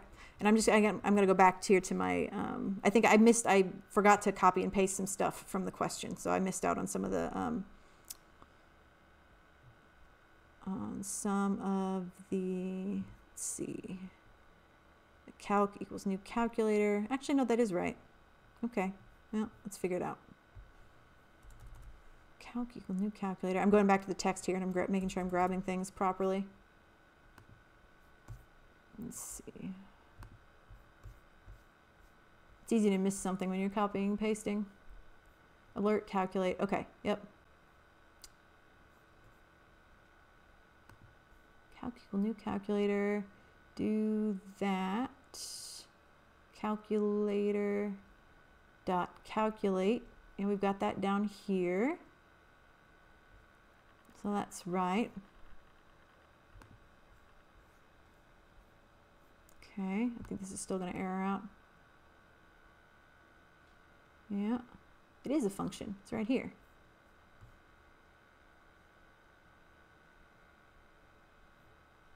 Functions. Okay, let's try this.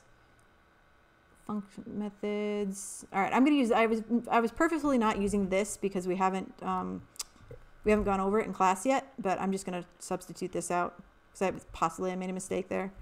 All right, let's try this. So I'm going to use the this keyword. Yeah. Okay, that worked. Yeah.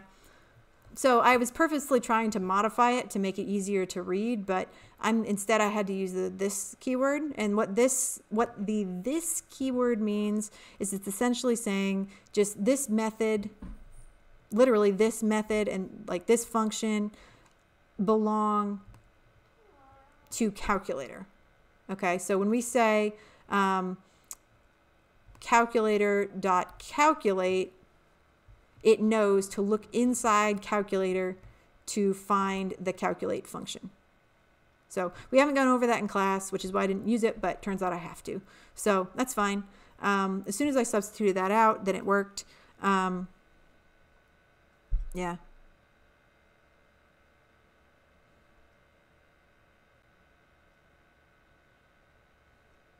Yeah, okay. Yeah, that's fair. So yeah, it looks like it is mandatory. I didn't want to use something we hadn't gone over, but that's okay. We went ahead and used this. Yeah, there are a few different ways to do the ES5 classes. Yeah. So we just use this so we can, we can clearly see it's inside of our calculator. And so inside when you're, declaring different little, sub functions and that kind of thing, different objects, you can use this dot whatever to join it inside of your calculator. Yeah. All right. So we've done our plus and minus, right?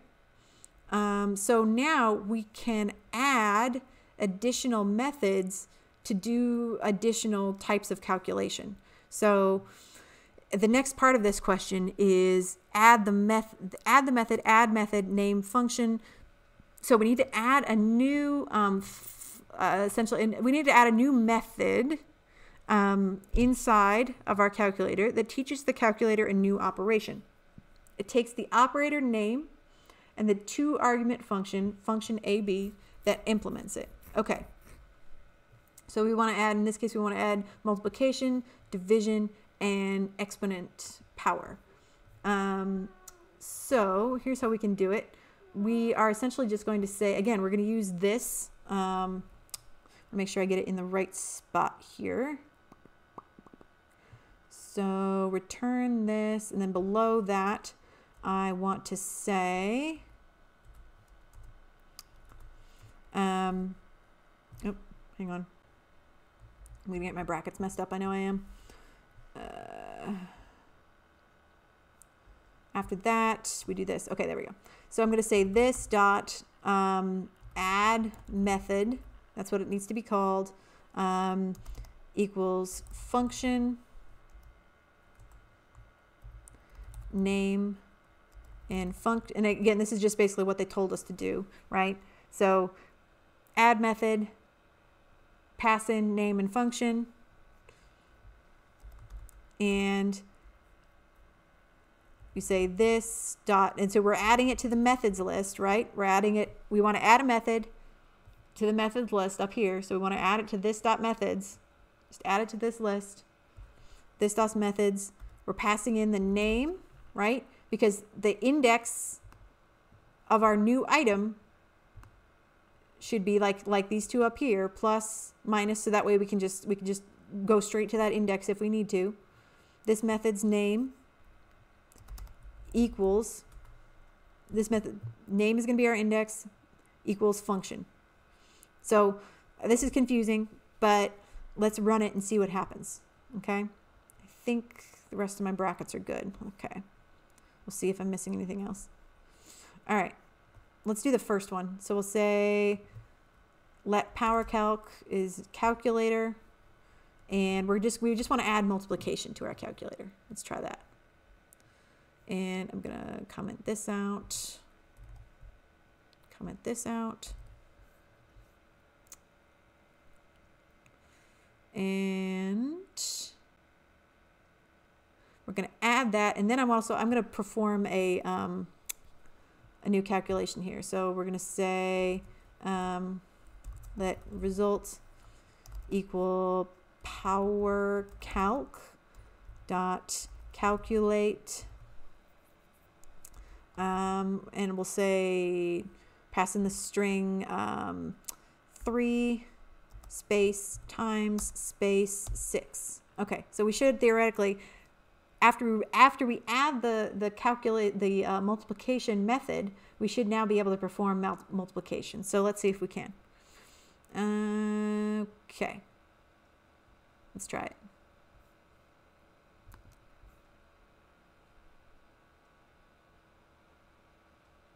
Oh, I didn't console log it. Hang on. Log. Yeah, you're right. You got it. Console log result. Okay.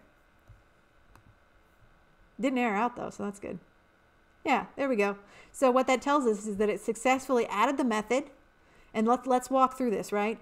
So we've added the method. So now essentially what that looks like is we said PowerCalc add method.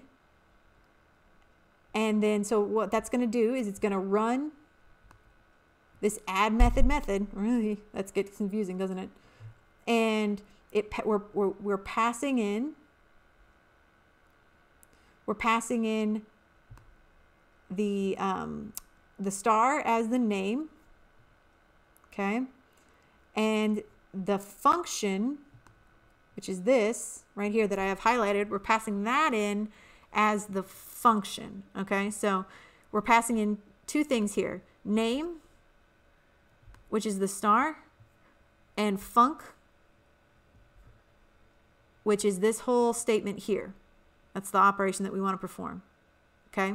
And then we're taking that name and we're adding it to the methods list, where the star becomes the index for the method, and then the function becomes the operation that we perform. Oh yeah, we can. Yeah, we'll try that in just a second. Yeah, we'll console log it and see what it all contains. Yeah, absolutely. Good idea. So what we've done then is we said, all right, we're gonna add it to the method list. So what that should look like is essentially star, colon. Oops, sorry. Colon, and then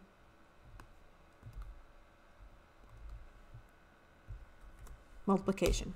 So it'll just add it to the method list like that.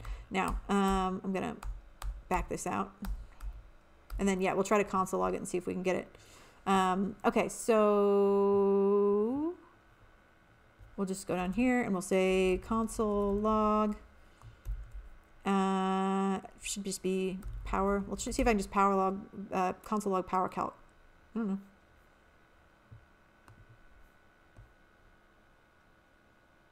Yeah. Whoa. Okay. It doesn't look very good, but we should be able to at least find it in there. Yikes.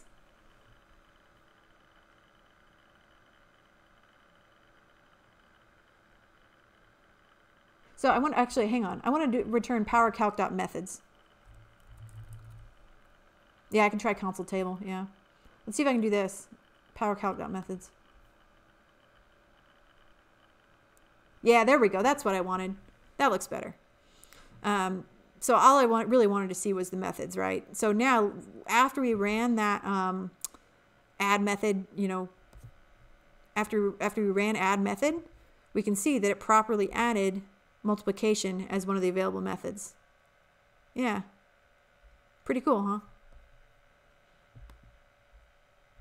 So we know that's working. And then we can also add other additional methods that way too. So yeah. So they also wanted us to add division and exponents. So we already did this one. Take that out. And actually, no, I'm just going to do all three. Let's see. I'm curious to see what'll happen. If it'll, okay. Well, it didn't squawk at me. So now again, I should have left that there. I'm gonna console log calculator dot, or sorry, PowerCalc dot methods, right? Yeah, PowerCalc dot methods. Okay. Run. Let's see what we got now. Yeah. So what was interesting there is that even though I said, add this, it technically already existed. And so it didn't try to, I was curious to see what would happen if I tried to add it again and it already existed. Interesting. So it didn't let me do that. That's nice. I'm glad it works that way.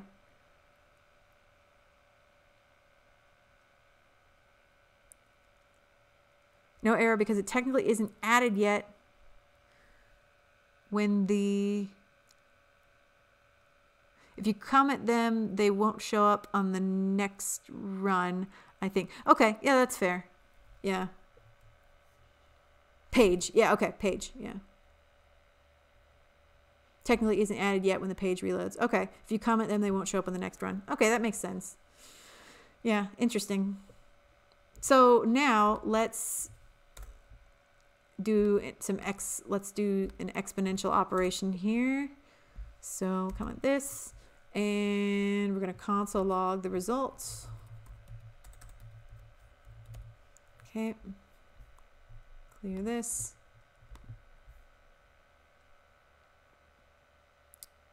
Yep. So that gave us the correct result. 2 to the power of 3 is 8. So it worked. So this one's pretty intense, and this is one of those ones that's just like, it was like a super hard question, like straight out of the blue with like no lead up pretty much. So I wouldn't expect you to like, know exactly how to do this one right off the bat. It's more of just here's exploring, what, these types of objects can contain and can do for you. We just started touching on this stuff, so we're going to get way deeper into it. You might have skipped it. Hey, there's no harm in that. This one was way out, kind of out of left field compared to some of the other stuff. Eloquent JS style question, yeah, absolutely. So this one was just kind of fun to work through, and like I was not able to do this one like at all right off the bat. I got completely on the wrong track when I was trying to do it, just because I wasn't thinking. I don't have that mindset yet in thinking in terms of building these types of really complicated objects and that kind of thing. So yeah, this was definitely me looking at the solution, looking through it, figuring out how it worked, and going off of the solution. So there's no harm, like Leon keeps saying, there's no harm in looking at the solution if it helps you learn and get some new ideas. So yeah. And yeah, no problem at all. And me talking through it with you guys, me being forced to explain it to you guys, means that I have to at least have a decent understanding of what it's doing. So that helps me learn too, because I got to think ahead, and I got to be like, okay, I need to be able to explain this in a coherent manner to all of you guys on the stream, right? So it forces me to have a level of understanding, which is good for me as well. Yeah, Vampy, I absolutely believe this is the start of the kind of things we're going to be doing from now on. Really actually, programming stuff versus just doing simple operations. Yeah. Yeah, definitely. Free space repetition. You're right. Yeah. We are your Anki. You guys kind of are, honestly. Yeah. Yep. Yeah, and we'll definitely get there. Yep, you guys are right. Dev, you're absolutely right. We will get there. This is just a first taste of it, right? Okay, so with that being said, this was a really hard one. Let's take a break. It's 10 o'clock. Let's take a break, and then we will keep going, okay? So I am going to put 5 minutes on the clock. I think 5 minutes should be enough. I'm going to put 5 minutes on the clock. Go, get a drink, let your dog out, and use the restroom, and then we'll come back, okay? So 1 second, let me get a timer going here. 5-minute timer, and it's already started. Hang on, reset. Okay, and 3, 2, 1, go. 5 minutes on the clock. See you in a minute. Walk the goldfish, that's right.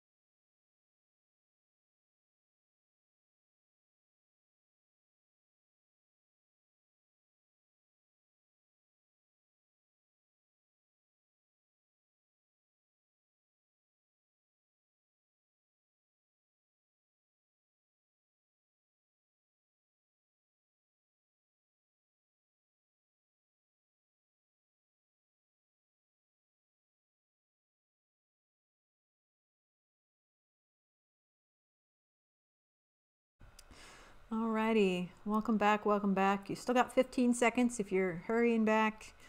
Go ahead and stop this before it beeps at us. Okay, I gotta say, I'm jealous of, you know, folks in Europe and the UK that have those, you know, higher voltage outlets, because here in the US, like I love to make tea and I use a tea kettle to make my tea and boil my water. And man, it just takes so long for it to heat up at those, you know, with my lower power outlets. Over in the UK, when I was over there, man, their tea kettles were like, you know, nuclear powered. They would just like boil water and, you know, just whoosh. It was great. But here in the US, it takes several minutes for my tea kettle to get to a boil. So I barely have time to make a fresh cup of tea in that 5 minutes. Ah, boy. Okay, hope everybody's back. Might have lost a few people there. That's fine. We got to be healthy, got to take breaks. And if you finally got an electric kettle, yeah, right? I love my electric kettle. I found my electric kettle in a dumpster, actually, of all things. I live in an area where there's a lot of folks that, a lot of students that come to the local college, you know, may not be able to carry everything. Spicy mind over and tea kettles, yeah. So we got a lot of folks that come and they maybe only stay for a semester or two and they can't carry a lot of things home with them. So they tend to just kind of, you know, they try to give things away or they'll just leave things, you know, by the dumpsters and stuff like that. End of semester, darn right, absolutely. I have no shame. I'm going around to the dumpsters and I'm getting brand new stuff still in the boxes. So that's how I got my tea kettle. Found it by the dumpster, still in the box. It's an $80 tea kettle. Yeah, which is wild. Less things going to the landfill, absolutely. Yep. And I know they always feel good. Those folks always feel good when they can give their stuff to somebody. I moved into my first apartment here in the area, and somebody across the hall was having to leave. You know, they were here just for a semester or two, and they dumped a bunch of stuff by my door, just like, hey, take this stuff. So it was really great. Yeah. Yep. $80 tea kettle. Yep. Wild. I'm getting the use out of it, certainly. Okay, looks like we got a few more folks back, so we'll go ahead and get started again. All right, so we did our calculator, that wild and crazy thing. Let's comment it out. While I'm thinking about it, I'm gonna comment it out. And okay, and we did our additional. We did those parts of it too. Ooh, Butterbean Rumba. That's an awesome name. I love it. Okay, so question 7, map to names. Okay, for this one, we have an array of user objects. Okay, so yeah, again, we're combining, you know, the newer concept of objects with the slightly simpler concept of arrays. So we have an array of user objects. Each object has user.name. So there's a name embedded inside the object. Write the code that converts it into an array of names. So if we look at this, we have John, Pete, and Mary, and then each of these objects has a name and an age associated with them. Okay, and then we have an array of our users, John, Pete, and Mary. And so then what we want this to return is we want it to say, okay, I'm going to look for John, and inside John, I'm going to grab this name, which is a capital John, and I'm going to return that. And then in Pete, I'm going to look inside Pete, and I'm going to return the name of Pete. And then in Mary, again, I'm going to say, okay, find Mary, there's Mary, return the name Mary.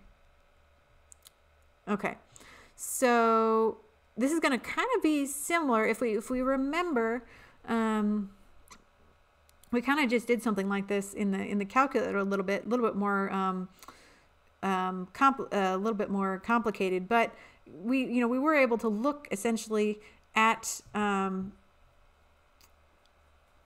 within an array, we're able to get an item from an array, match it with an object, and return something from inside that object. So in this case, though, we also want to map that output to an array, right? Because it says write the code that converts it into an array of names. So essentially what we want to do is we want to go over this array. We want to go through each item in this array, grab the name and map it to a new array. Ooh, I said it. No. I was trying not to say the keyword, but I just gave it away. So what are we going to do? What are we going to do to go over our users array, and what method can we use to then create a new array, to basically perform a function on this array and then create a new array? I gave you a freebie there.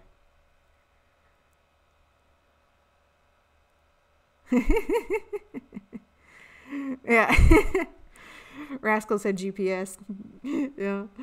Yep. Yeah. So we're going to map it, because what we want to do is we want to go over this entire array through each item in this array. MapQuest. Yeah, exactly. We're going to go over each item in this array, and we're going to perform a function on each item. And that function is essentially just going to be look up this item and grab users object.name or whatever. So we're going to say, we're going to call our new array, we'll just call it names. So let names, because remember, map, by its very nature, map returns an array, right? Map says, the definition of map creates a new array from the result of calling a function for every element in an existing array. Okay, so that's literally what we're doing, is literally the definition of map. So we're going to say users.map, and then what do we want to do to that? We are going to pass in each array item, and we are going to return item.name. Okay, so we're going to pass in John, right? And we're going to return John.name, which is uppercase John. So that's all there is to that. And we'll say console.log. And we're logging names. Okay. I'm going to clear this and run it. Yeah. And so we get back John, Pete, and Mary. And I mean, these could be anything, right? We could do console, we could do item.age, right? And that would return the ages for each one. Yeah. 25, 30, and 28. Yeah. So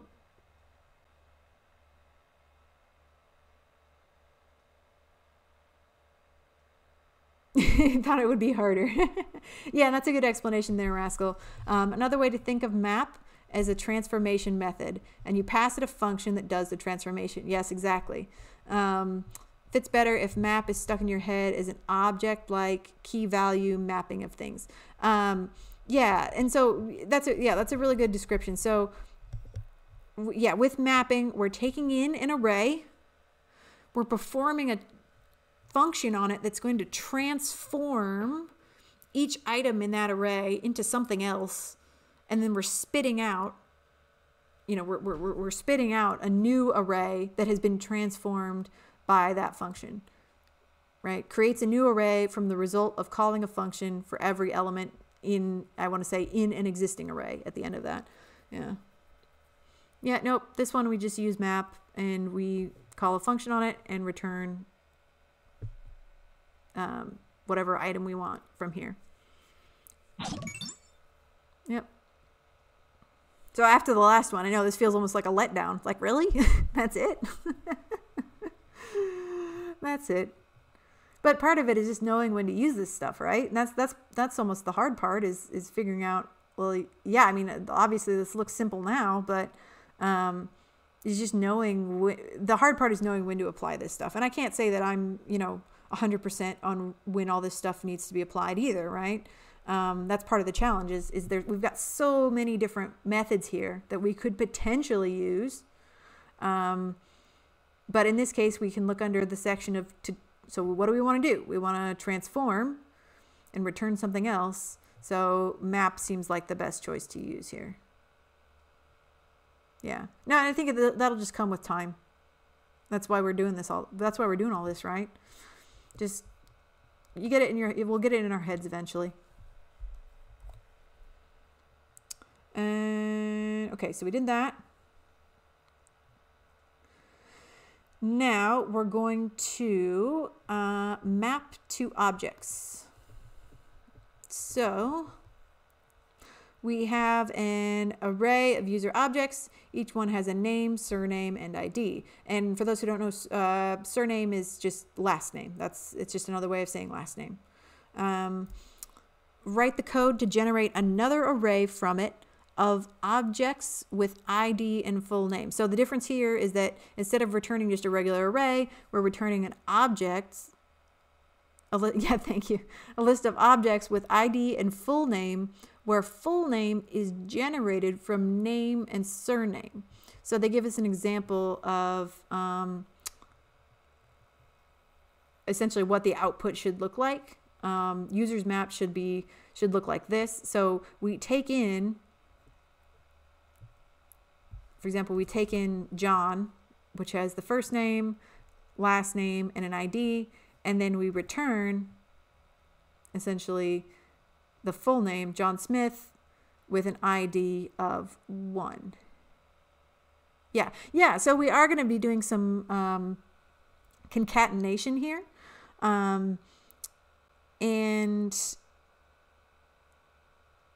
But it doesn't have to be super, again, this one doesn't have to be super complicated. So let's go ahead and get these uncommented here. Okay, so we got John, Pete, and Mary, and we've got our array here. We've got users, John, Pete, and Mary.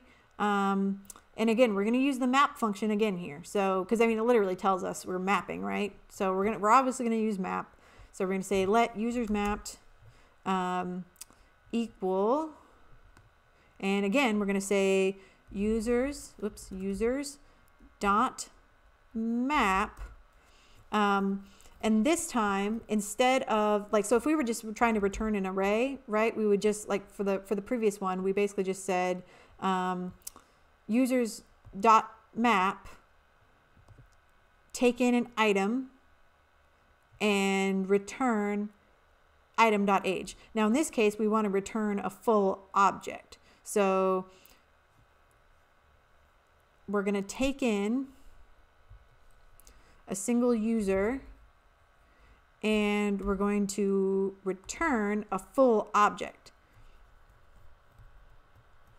Oh yeah, no problem, Big Bada Boom.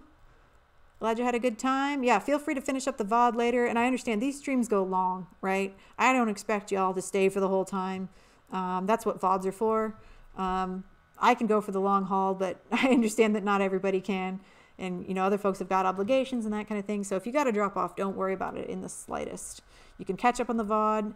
And, yeah, I'm sure I'll see you all around next time. So no worries. But yeah, so now we want to return a full object.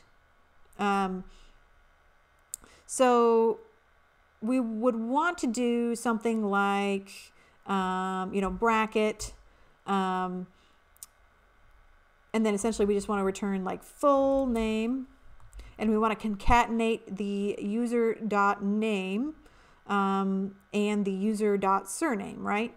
So in order to do that, we can just use the backtick notation and combine those two. So we can just say user.name.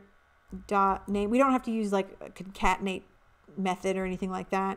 We can do user.name and then just a space, and then user.surname, and do that. And that'll just combine those into one full name. And then we also still want to return the ID just as is, no modification needed there. So we just return user.id, And then this is going to put it into a new object called users mapped. Now, let's try to run this. I'm expecting to encounter a problem. But let's see what happens. I'm expecting things to go awry. And we'll see why here in a minute.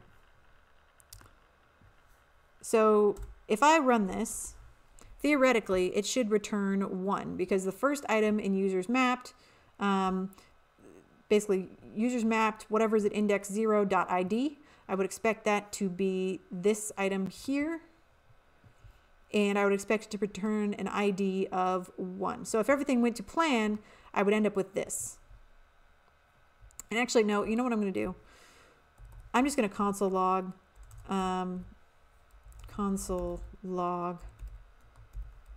users mapped, first thing.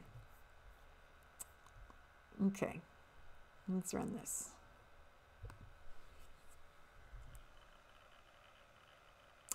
Yeah, so it doesn't like that.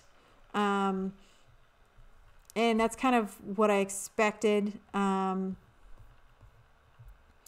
we'll see why here in a second. Now, let's see, did I note that down?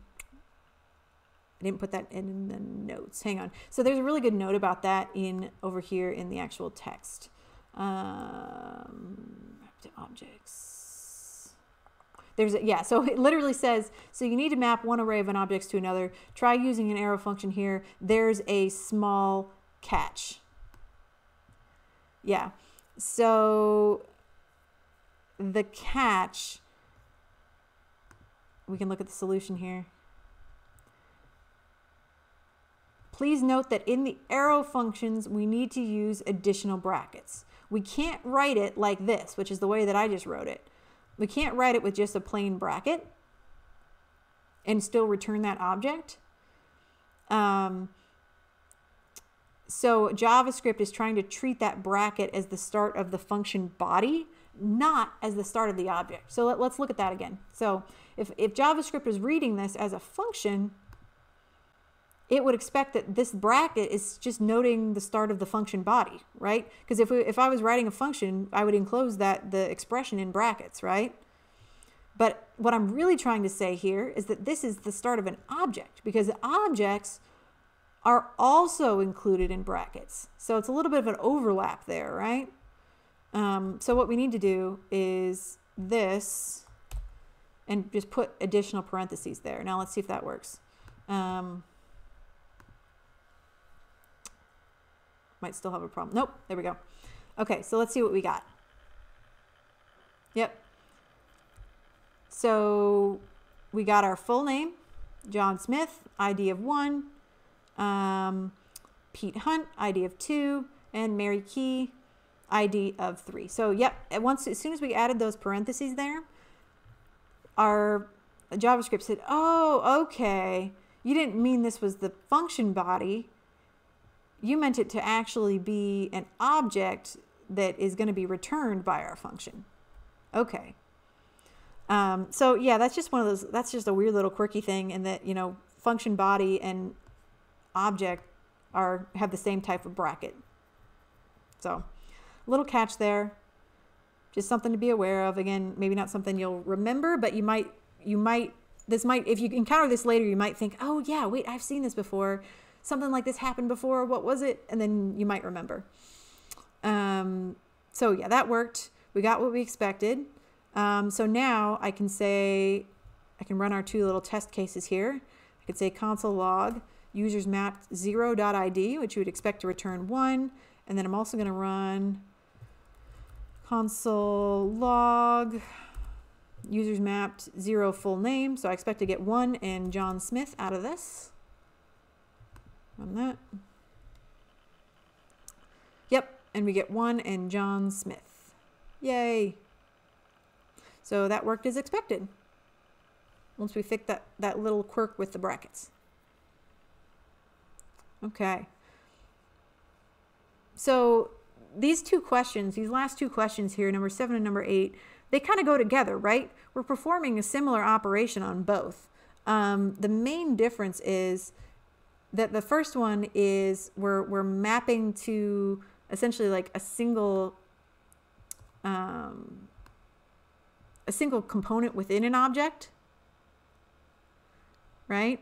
The first one, we just map to a single component within an object. And then the second one, we're mapping the entire object. We're essentially creating, you know, a full new object out of it. So I would suggest maybe looking at these two questions when you go to review this again, look at these two questions together, see how they're the same and see how they're different. And maybe mess around with them a little bit, because these two questions are definitely two peas in a pod, both using the map function to do slightly different things. Or map method, I'm sorry. Both using the map method to do slightly different things. Yeah, there's definitely a kata somewhere in Code Wars waiting to trick us with this. Absolutely, I am sure. Absolutely sure. Yep. Okay. Any questions on this one before we move on? Or on these last, I would say these last two, since they go together. So the map to name and map to object.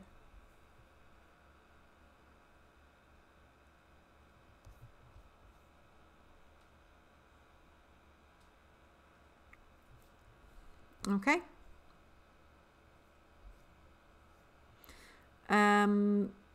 So next one, sort users by age.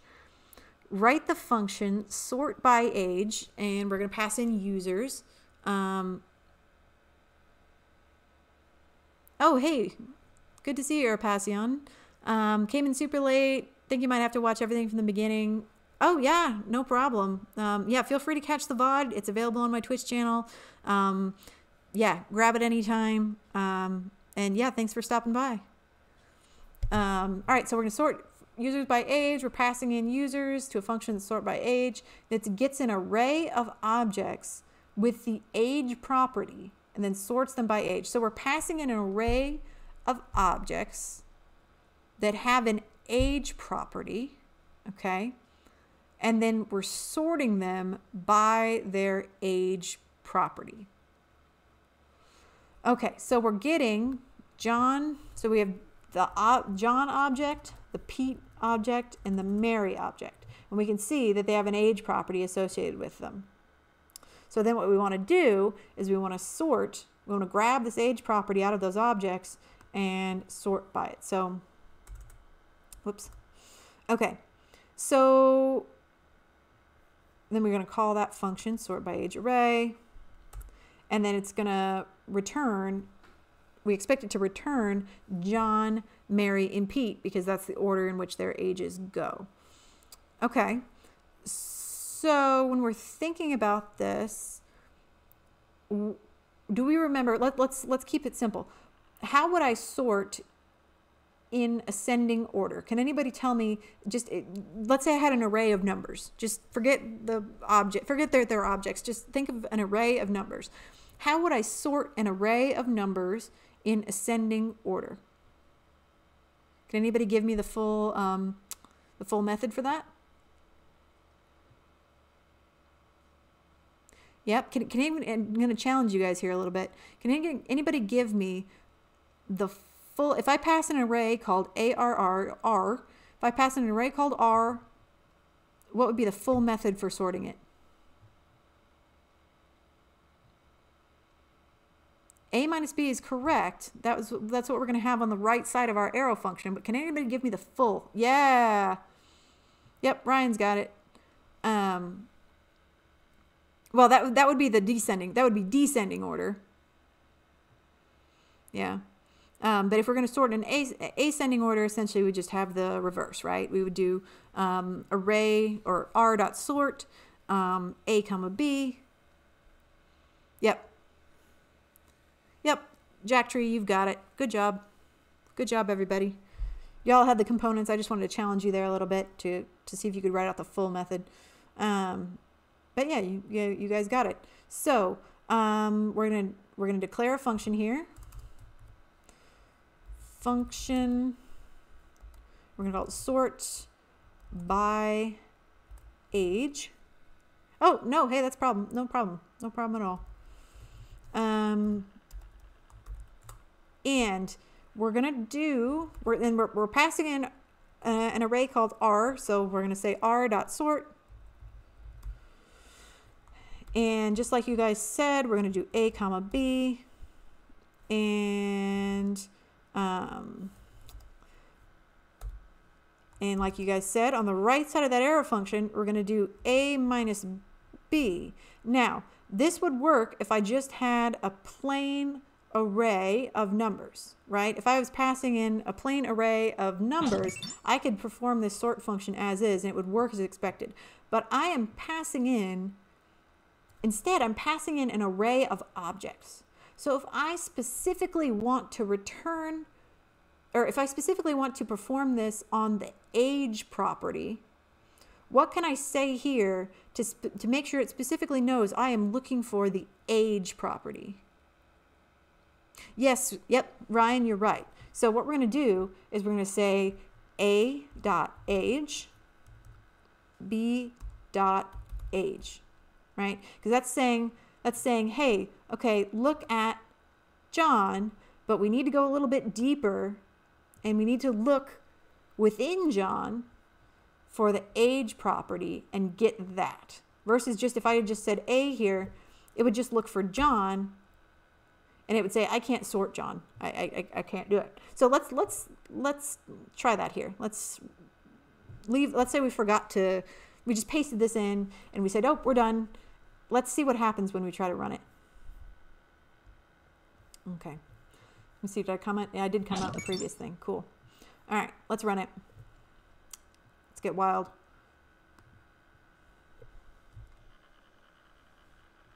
Oh, and I didn't log it either. Whoops. So I've been forgetting to do that too. All right, we're going to console log. Let's see what we get back.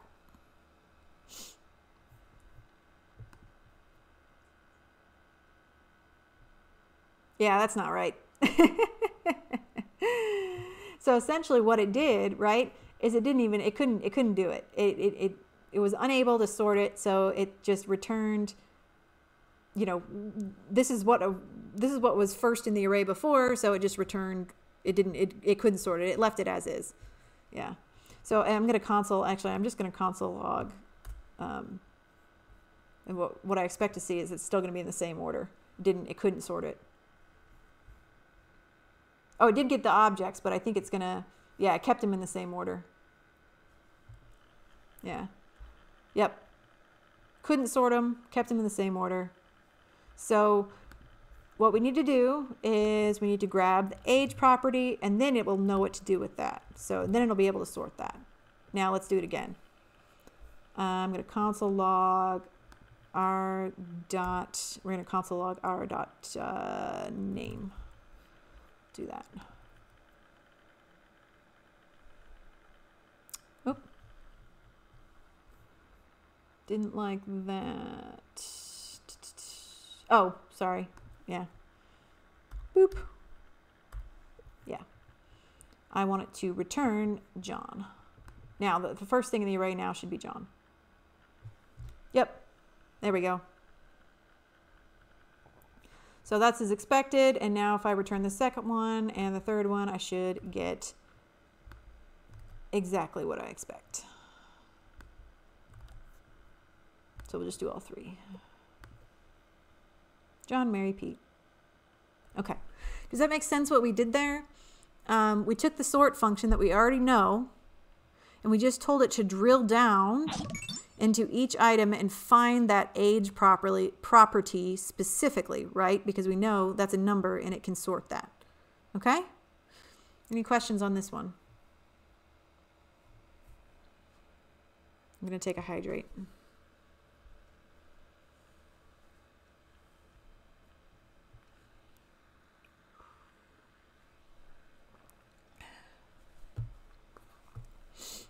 All right.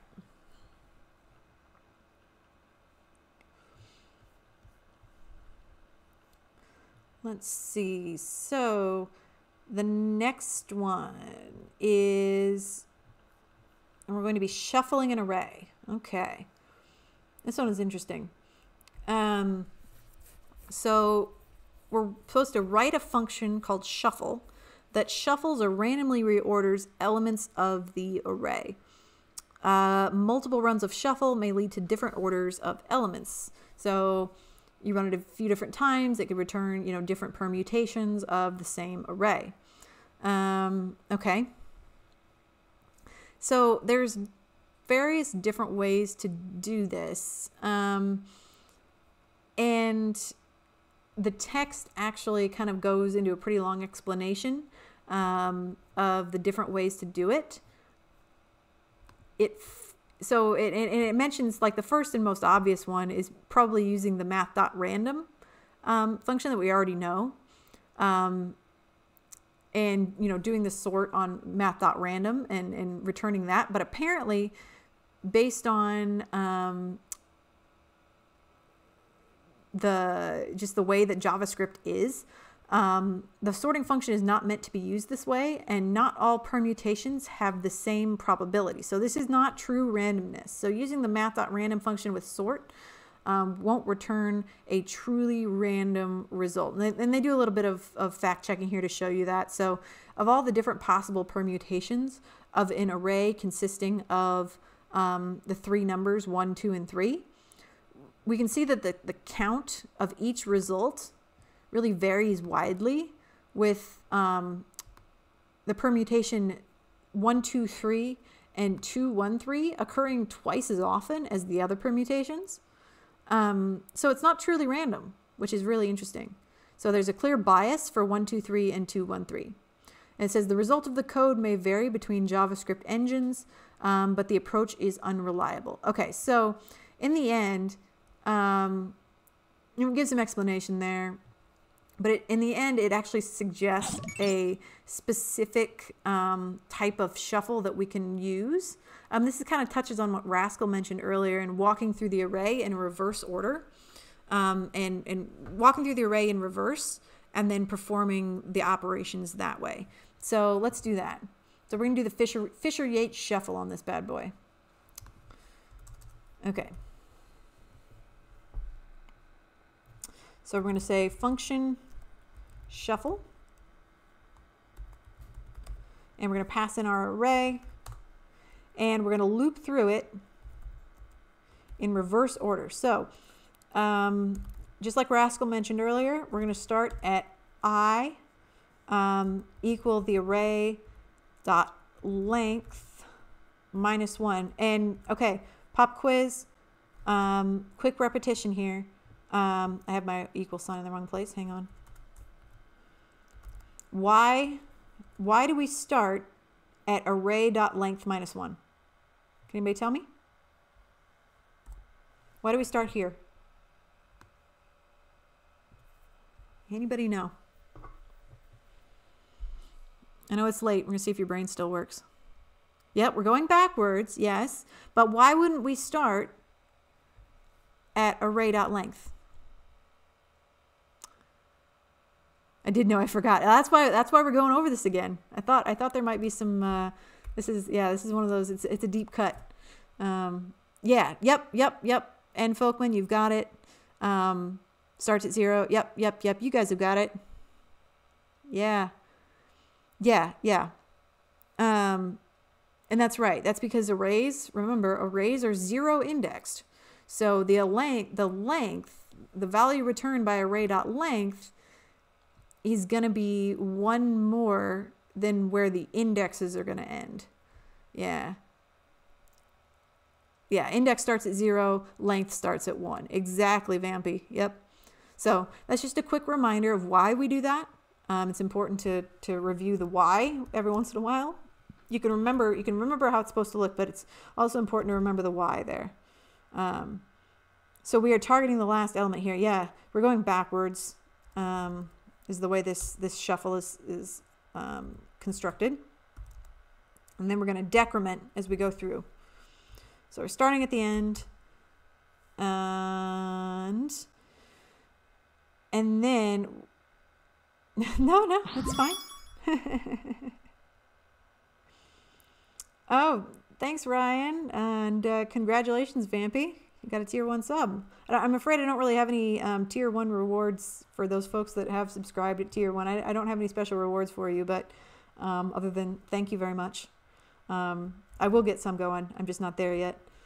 All right, so for this shuffle, we're going to declare a new variable, and we're going to essentially set this as our randomizer here. So we're going to use that random function. I'm going to say math.random to generate a random number,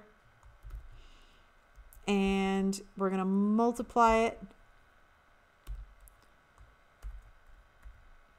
by I plus 1.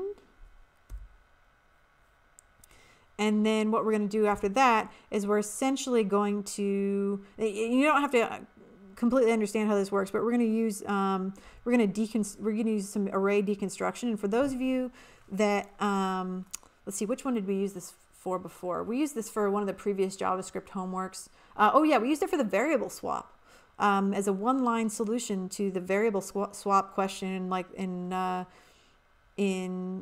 what was it? I think it was the JS Way homework. Yeah. So what this does is it takes in one array and it essentially then it swaps the assignments for each one.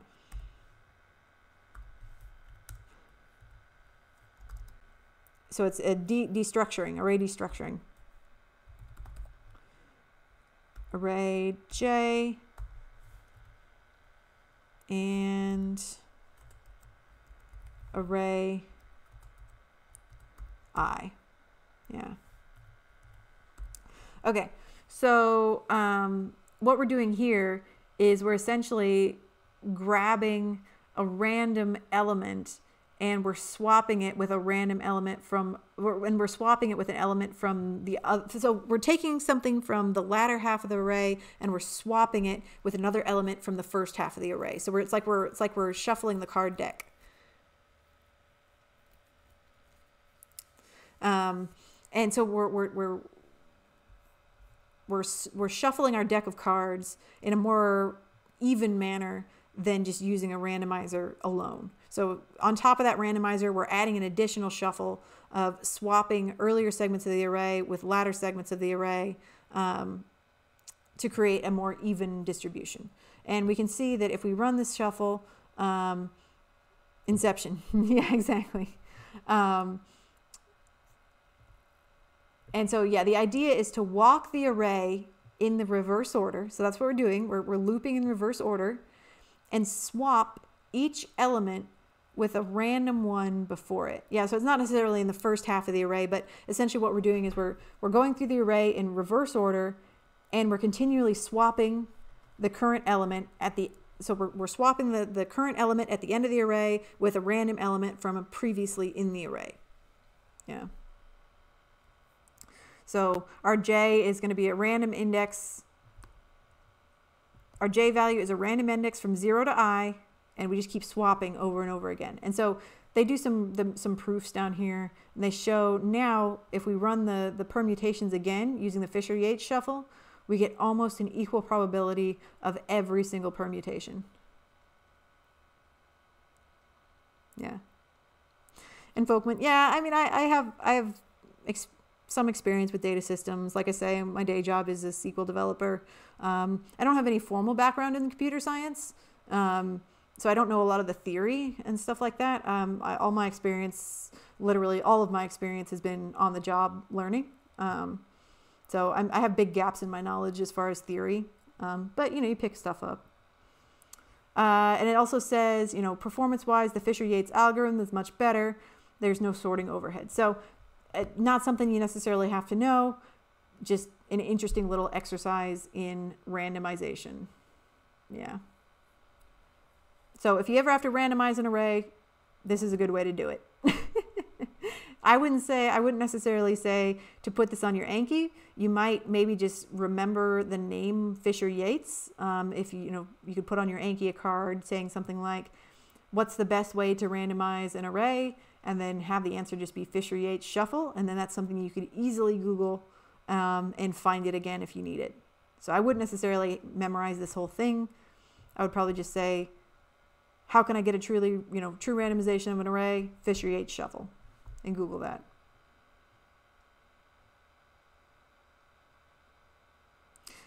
Do I keep a code snippet file? I have like a code pen where I store some stuff. I'm not super organized about that, but I do keep, I keep all my VS Code exercises and stuff like that. Mostly, I keep them mostly in CodePen. So I can go back and I have them by date, and I'll just go back and reference them if I need them again. Yeah. I could probably be more organized about that. But yeah, and I Google a lot.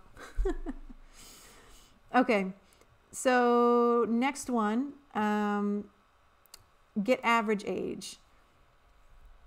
So we're going to write a function, get average age, and we're going to pass in a list of users that gets an array of objects with property age and returns the average age. So this sounds familiar, right? We've done this before. We've passed in an array of names, and we have returned the age before, right? We sorted by age.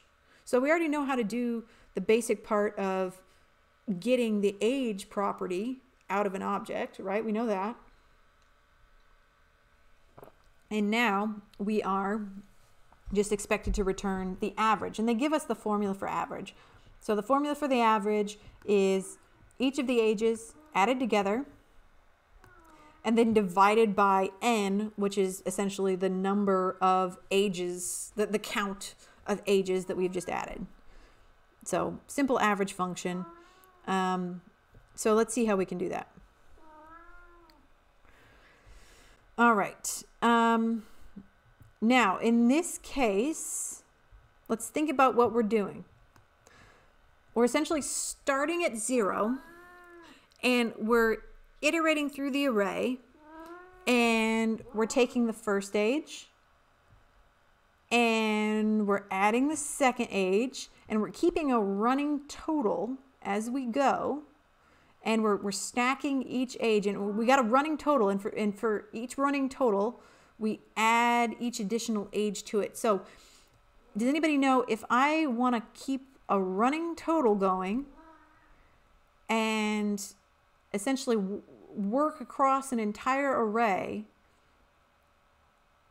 does anybody know what we should use? I mentioned this very briefly earlier. We'll see if anybody catches it. If not, we'll look down through our cheat sheet and see if we can figure out which one we should use.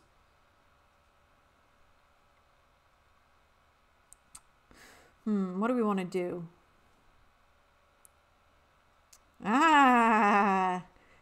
Dev's quick on the draw there. Yes. We're going to use the infamous reduce. Yeah. Because what do we want to do? We want to calculate a single value over the array by calling a function for each element and passing an intermediate result between the calls. Now, this is a very complicated way to explain it, but essentially what we want to do is we want to calculate a single value, which is a running total. So in this case, we want to keep a sum.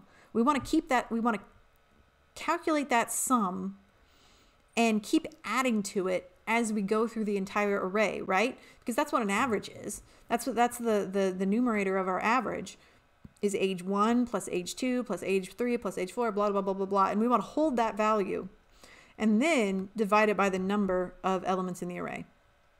Okay. Yeah, so we're going to use reduce here. This is a decent application of reduce, I would say, because it kind of fits the definition. That's so specific. Yeah, well, it doesn't have to be a sum. It's really just performing any kind of calculation to go over the whole array and reduce it down to a single value. My God, that's Jason Ford.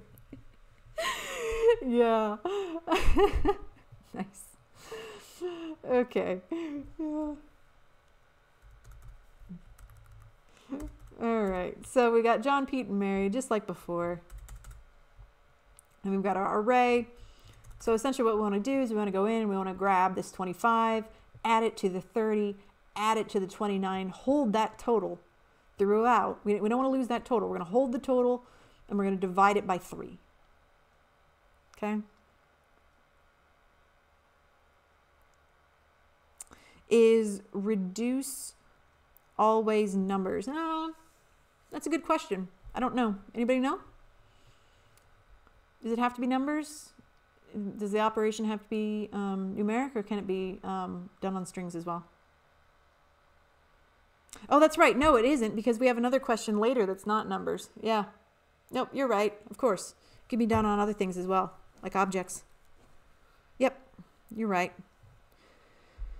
Jen Anemone is right. Yeah, so we're going to, in the end, we're going to alert essentially this. Well, actually, we're not going to alert it. We're going to console log it. Yep. Okay, so let's do this. And we're going to say our function is going to be get average age. And we're going to pass in users. And we're going to return users.reduce. And let's look at reduce. So let's see what we pass in. So we pass in a function and an initial value. So we can give reduce a value to start at. It doesn't have to be 0. In this case, it is going to be 0 because we want to start, if we're doing the average, we just want to start at 0 and add from there. But it is interesting that we could potentially pass in a value other than 0. In this case, no, we're going to pass in 0. But so the first thing we're going to do is we're going to have our function. So our running total is going to be, we could call it anything. We'll call it previous, and then we're going to pass in user as well. And we're going to say, so previous is going to be our running total plus user.age. So we're going to grab each age and add it to the previous total. And then our initial value is going to be 0. And then we're going to divide. If I want to get the number of elements in an array, or the count of elements in an array, what would I say here?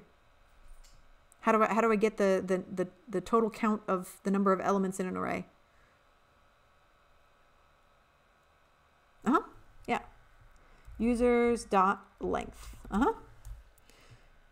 Okay, so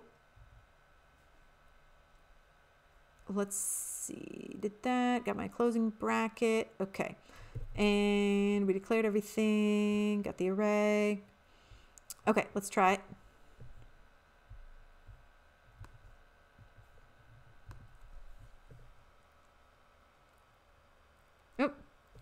Oh, what did I not do? Let's see. Did I not? John has already been declared. Okay, what did I forget? And again. Okay.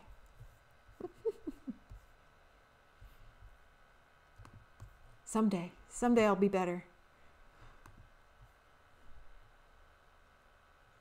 Okay. There we go. And that's the expected result. So we got 25 plus 30 plus 29 divided by 3 is 28.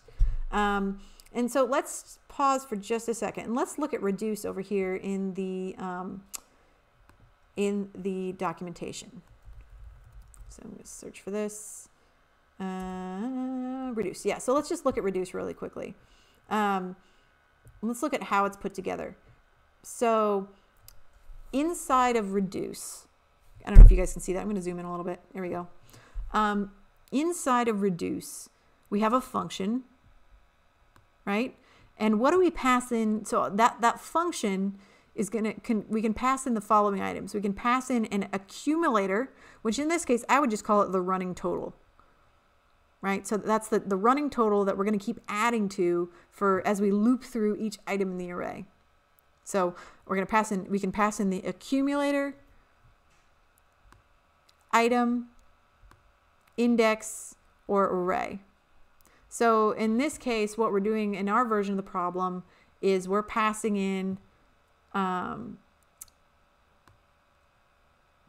previous is acting as our accumulator, and user is essentially acting as our, like, that's acting as our item. So we're going to say we're passing in our accumulator, and then for each item, we're grabbing the age and we're adding it back to our running total that's held in previous. So I just want to be clear that previous here is acting as our accumulator. Okay. Any questions on this one? And that, like, this is standard syntax for the reduce method.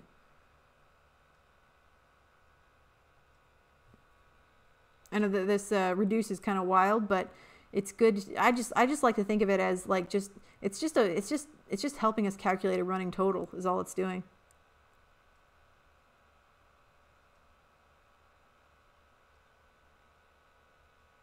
It's helping us accumulate values.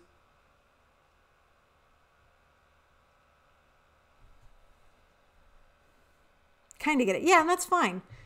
I mean, I kind of get it too. I'm not fully there yet, but kind of getting it is better than not getting it at all, right? And we'll accumulate all of those kindas until we finally get a total, right? Yeah, better than yesterday, and that's all you can ask for.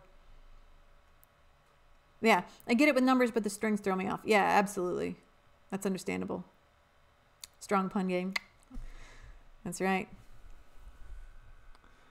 Why else do you tune in?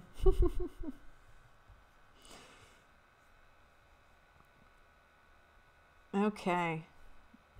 So yeah, so we can just, you know, try writing this, look back at the definitions, see how all the elements fit together.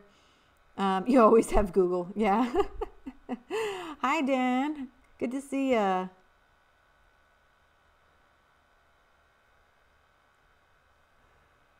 Yep, Google is your friend. And in this case, actually, the explanation in the text is pretty good. And you can look at this explanation, see if that helps you. If it doesn't help you, you know, look for a different explanation on MDN or W3, and just you know, keep reading different people's explanations and see if you can find one that clicks for you. Yeah.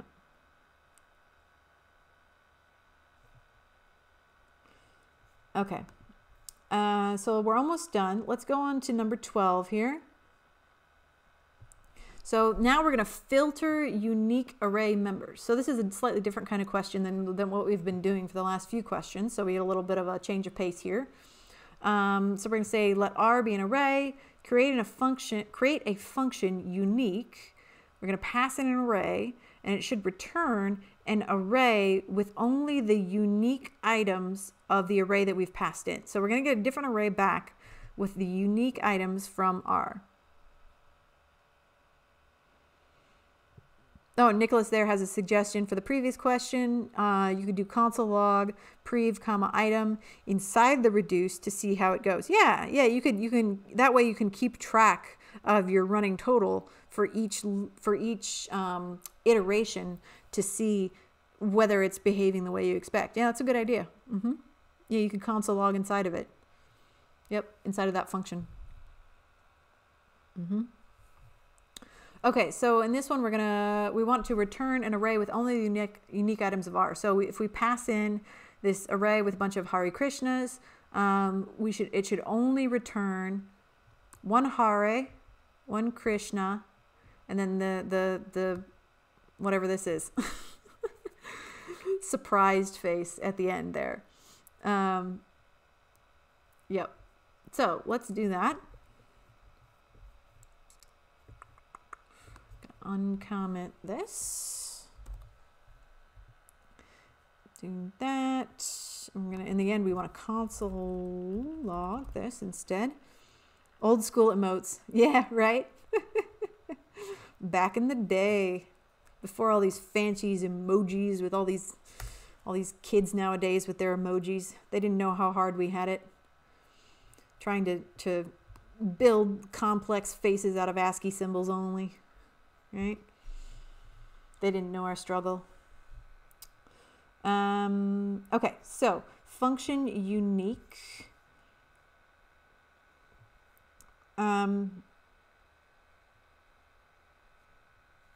So first, let's just set up an empty array. Flip phone. Careful before we all start revealing our ages. Yeah. I already revealed my age on a previous stream, so if you really want to know, you can go digging and find where I printed it out. I printed out my age in a console log if anybody wants to know it. For such a selection of pages, we had to hold down multiple keys. Yeah, right? Had to exercise those fingers. Okay, so what we want to do here, what's a way that we can search through an array? So let's look at our cheat sheet over here. What's an array that we can, what's a way that we can look through an array and return, so figure out if essentially we want to check and see if this array, if result already includes the item that we are looking at in this array, right? So let's think about it. If I'm looping through my strings here, right? So the first time I go around, I return Hare. Okay, well, result doesn't have Hare in it yet, so I'm going to add Hare to my array. The second time, I'm going to look and I'm going to see Krishna. Okay, it's not in there. I'm going to add Krishna. Now the next time, I'm going to look and I'm going to see Hare again. I want to see if result already has Hare in it. And if it does, then I want to not add it. So what's a way I could do that? What's a method I could use to do that?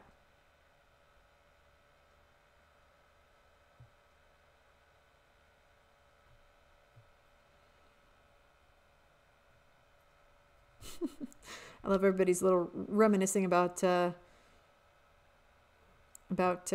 early 2000s tech life. Very nice. Or and before, yeah. Include, yeah. And Ryan, yep, Ryan's got it. Dev's got it. Yep. We're gonna use include. Yeah, this is a tough question.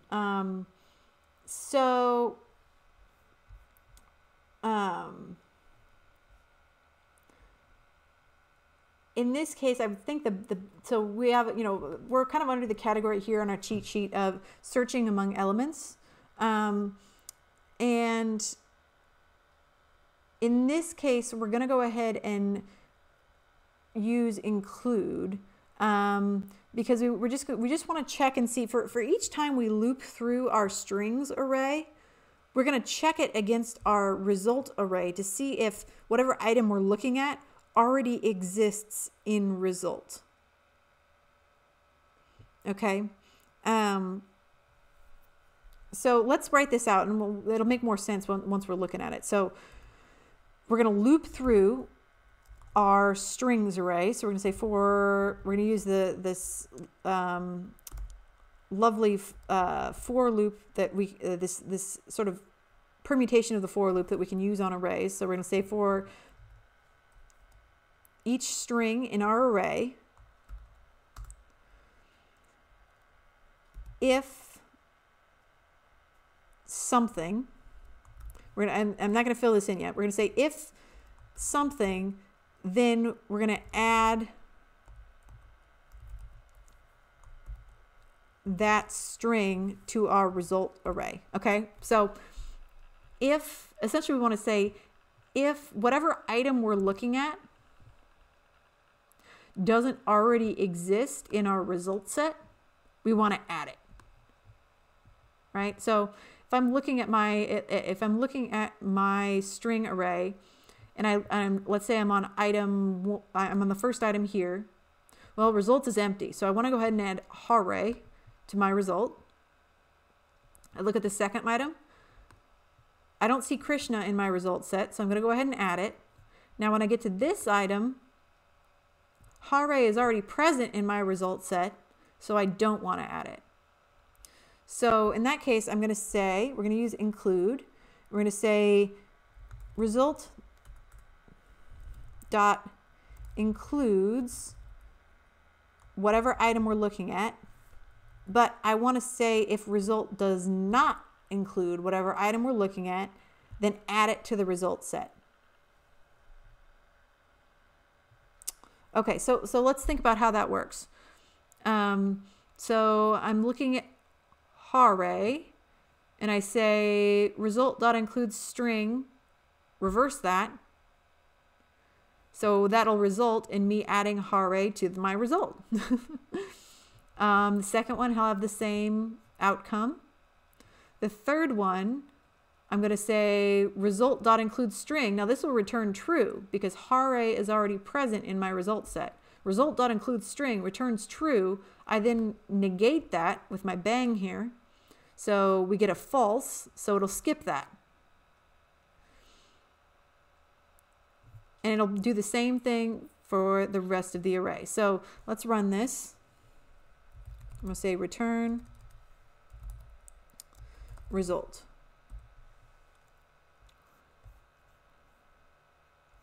And I should get my list of unique strings.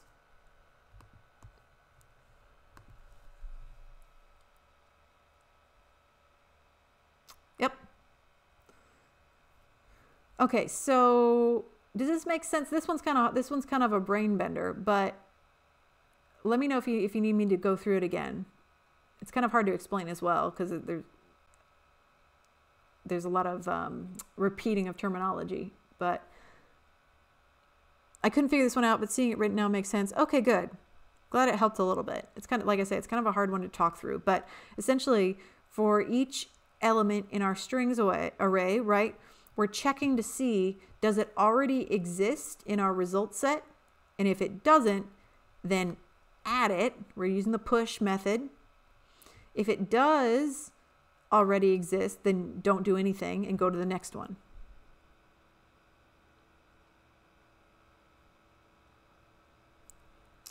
Yeah, Champo, no problem. Okay, so this is a for loop, right? So we know what that does. It's going to look at every single element in our strings array, right? Because we're passing in our strings array into our function. So it's going to look at every single element in our strings array. It's going to look at Hare Krishna, Hare Krishna, Krishna Krishna, Hare Hare. And it's going to check and see. We start out with an empty result set, an empty array. And for each loop, it's going to check the result set to see if it already includes whatever item we're looking at. So for the first item, again, remember, our result set starts out empty. For the first time, we're looking at Hare. Okay, so what's the result of that? So, Champo, can you tell me,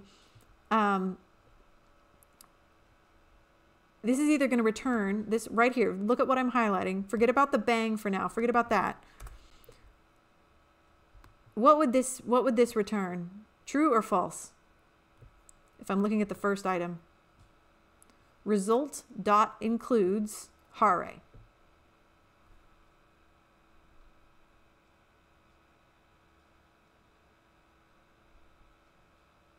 Right, exactly. Yes. Yep, compulsive, you're right. So what we're doing there is, so we want to say now, if the result doesn't include Hare, we want to add it to our array. So that's why we added the bang here, because this returns false as written. But we want to say if whatever we're looking at is not in our result set, we want to add it to the result set, right? We want to add Hare to our result set. So we add the bang to make it reverse. So now this is true. So now I'm pushing Hare to my result set. And we do the same thing for Krishna. Now, let's look at the next Hare. So now I say result dot includes hare again. And now we look at the result and it says result dot includes hare. Yes. Result now does include hare because it's the very first thing we added. So that means I don't want to push hare to our array again because it's already there. So I'm using the bang to reverse it. So now I skip this, I skip the push, and I go to the next one. Yeah, it's pretty wild, huh?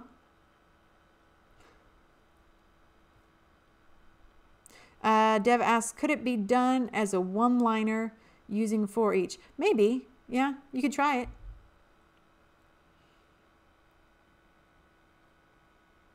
I'm not going to do it right now, but you could absolutely try it. Yeah, Champo. Yeah, like I say, it's a hard one to think through. You might try just messing with this function a little bit, like taking away the bang and seeing what you get. And then putting the bang back, or maybe you could do a console log on some of these and see what you get for each result. Yeah, the if check, yep, essentially that's a good summary. The if check makes sure that we don't add duplicates to the result array. Yep, that's what it's doing. It's making sure that we aren't adding any duplicates. Yeah. It looks like for each can't be cascaded or chained. Okay. Fair enough.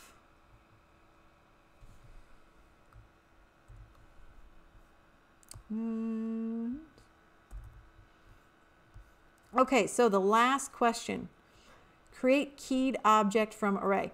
Okay, so this one's kind of interesting. They, well, we'll get into it first, and then, oh.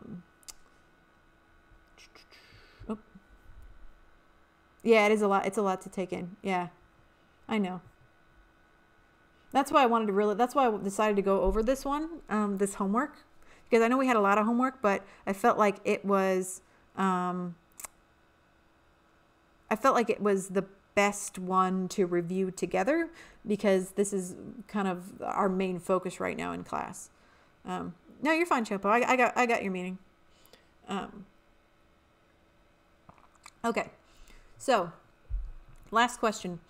Let's say we received an array of users in the form of ID, name, and age.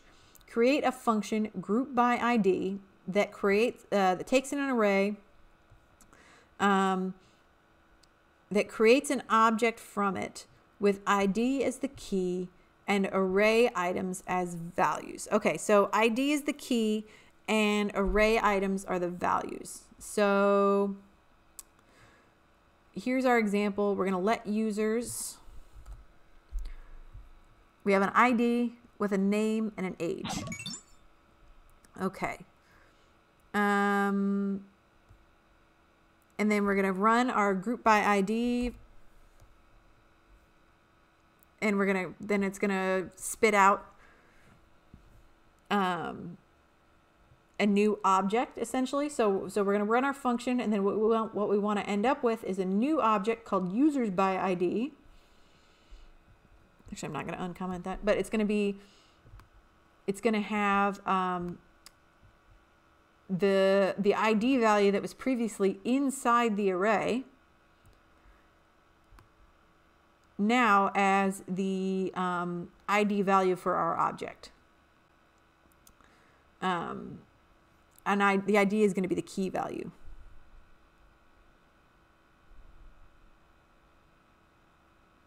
Oh, yeah. Using for each, stuck with a bug. Yeah, it's always so annoying when you get like undefined and you're like, but where is it even coming from? You know? Yeah, it's hard to find sometimes. This is a mighty wall of tasks. Oh, I remembered to comment out. Yes, thank you. I appreciate it. Yeah, I did, didn't I? Good for me. Okay, so we want to take in, essentially we want to take in this, and we want to get out this. Now, when we say key, I'm not sure everybody knows what a key value is. So essentially a key value is just a unique identifier for, you know, if we're talking databases, it would be the unique identifier for a row in a table. So if I query for that key, I know that I would only ever get back the one particular row that's associated with that key. I would not get back 2 rows. I would get back the one row that's associated with that key. Or if it's a primary key. And so in this case, that's essentially what we're doing here. We're saying, hey, John is the singular identifier. It's like, you know, it's like the index value for within this object. It's the index value for this row here, for all this information here, ID, name, and age. And it will only ever be associated with this information right here. Same with Anne and Pete. And it says such function is really handy when working with server data. That's true. In this task, we assume that the ID is unique. Yep. There may be no true array items with the same ID. Yeah. So that's what we're trying to do here, is we're trying to create a unique identifier that we could easily, you know, say like users by ID.John and get back all this information. And they tell us, please use array.reduce method in the solution. So they want us to use reduce to solve this. Now, there's quicker ways to solve it, but they want us to use reduce. So that's what we're going to do. Okay. With all that being said, let's do it. Using reduce. I think this is just to demonstrate the versatility of reduce. Yeah. Anyway, I'm not a huge fan, but work with what we're given. Okay. So we're going to say function group by ID. And we're going to pass in our array. And we're going to return array.reduce. And remember, whatever function we make, we can pass in a certain number of type of arguments, right? So we have a function in our reduce method. We have a function, and then inside that we have an accumulator, an item, an index, or an array. So we're definitely always going to want to have an accumulator. And in this case, our accumulator is going to be the object that we're trying to create. Okay, so because that's the output that we want in the end. We want an object. And the next thing we're going to pass in is going to be the item. So the array item. So it's going to be, I mean, we could call it item if we wanted. Yeah, we'll say value. That's what they call it in the solution. And so what are we getting out of that? We want to say for inside of our new object, the index. What did we say? What did we say that we want the key field to be inside of our new object? What did we want the key field to be? What did the question say our key field needed to be inside of our new object?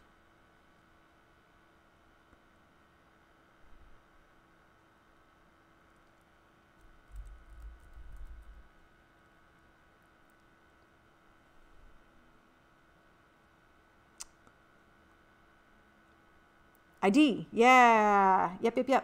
You guys got it. So it's going to be value.id. That's going to be the index inside of our new object. And we're going to set that equal to value. Because what are we passing in? We're passing in so we have our accumulator, which is going to be object. And then we're passing in, where'd it go? we're passing in our values, which are going to be John and Pete. And we're going to return, once we're done doing all of our accumulation, we're going to return the object. And also too, remember in reduce, when we're using the reduce function, let's look back at it again.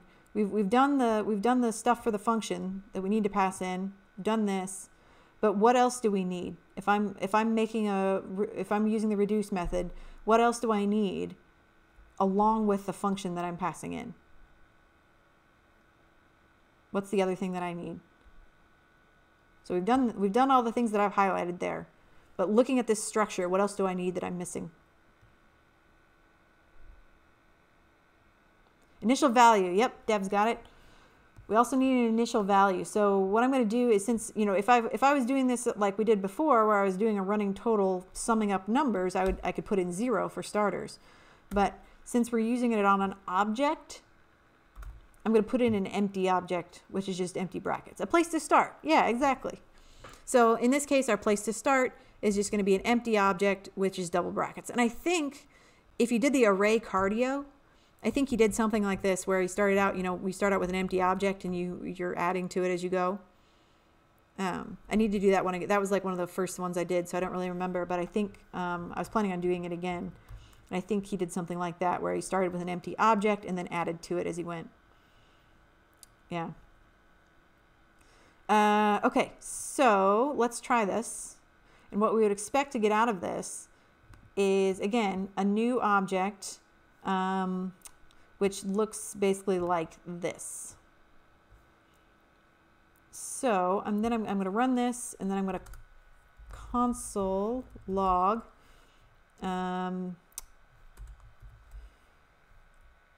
group by ID. Wait, that's the function. I want to, what did my users by ID? There we go.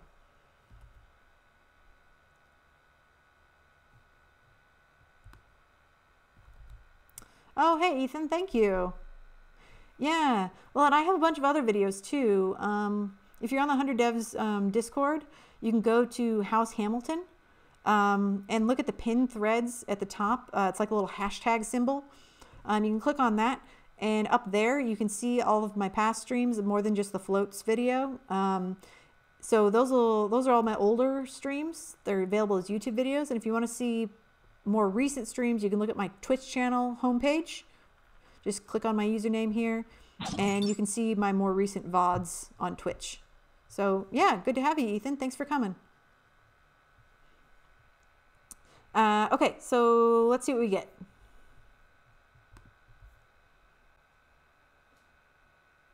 Oh, group by ID is not defined. What did I do?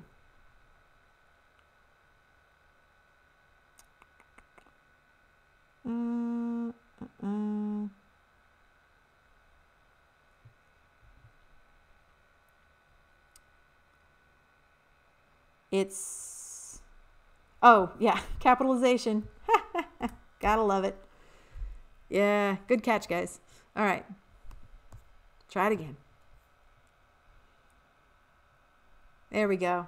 Okay, so now look, we can see that our new object now has the ID essentially as the key field, right? So there we go. So compared to the previous array,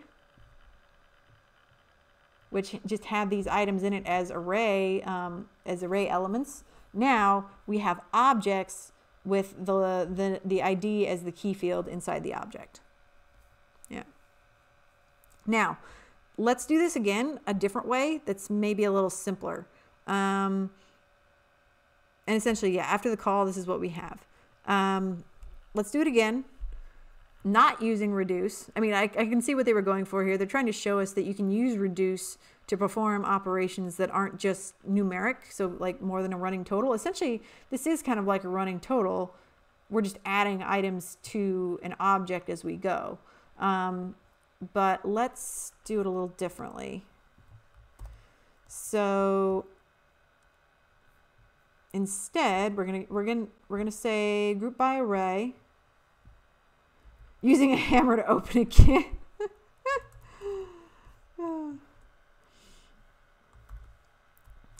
Okay, let's do this differently. We'll say, again, we're going to say let result. This time we're going to just basically, we're going to declare an empty object, okay? And we're going to use for each. For each. And our function is going to be kind of similar to what we said up top. For each, we're going to pass in, for each item in our array, for each item, we want to, again, inside of our result set, oops, sorry. We want the new index value to be the ID, and then return the item associated with that ID.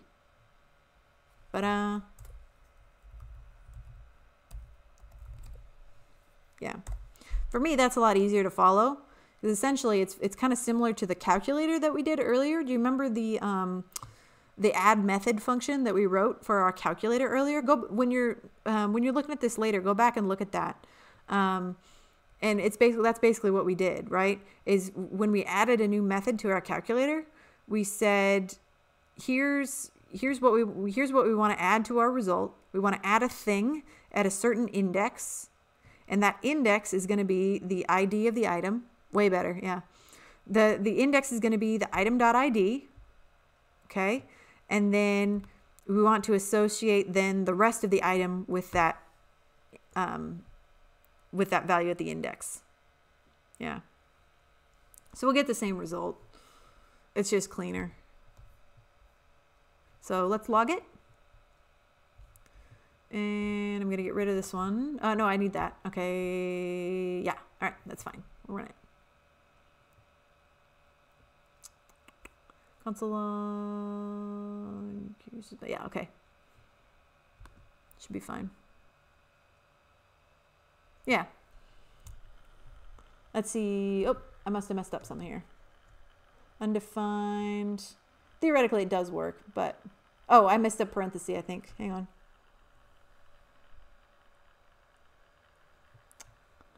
Oh. Yeah, okay, I see what I did. I put array up here, and then then I said R down here. So let's try that again. It's late. I'm making mistakes. Yeah, there we go. That worked. So to me, this is a lot easier to follow. But I'm sure, that it was more of just showing how reduce can be used for things other than numbers. But this is much cleaner. Hey, good morning. Yeah, it's nearly midnight here. Good to have you. Gonna have to remind myself about using reduce. Yeah, and I mean, I don't know. I could see myself using it primarily for numbers for now, just because it makes more sense. But I mean, yeah, it can be used for other things. I'm not sure that you should. Like Rascal said earlier, it's like a hammer, and when you have a hammer, you can make anything look like a nail. That doesn't mean you should.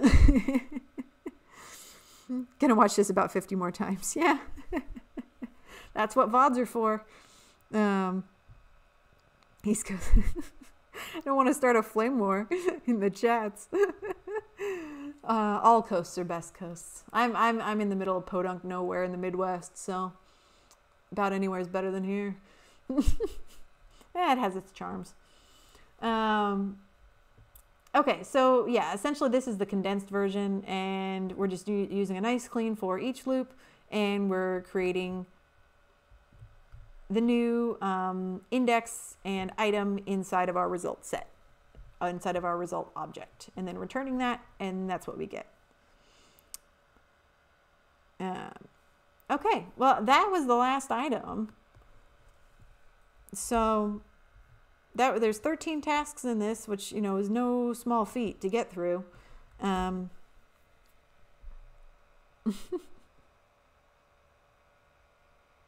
Oh, you learned about floats. Awesome. Yeah.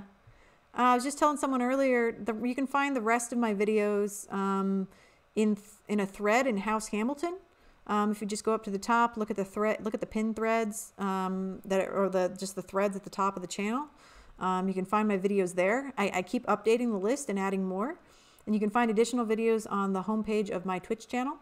There's some additional VODs there. So just keep an eye on both of those locations and you'll be able to see all my videos about various topics. This was the hardest yet. Yeah. And I think some of the JavaScript.info, like this manuscript, some of the ways that things were written were kind of made it difficult too. Some of the questions were kind of worded confusingly. I think what'll be the best practice is just doing more code wars. Again, I would suggest grab this cheat sheet. Grab this cheat sheet from the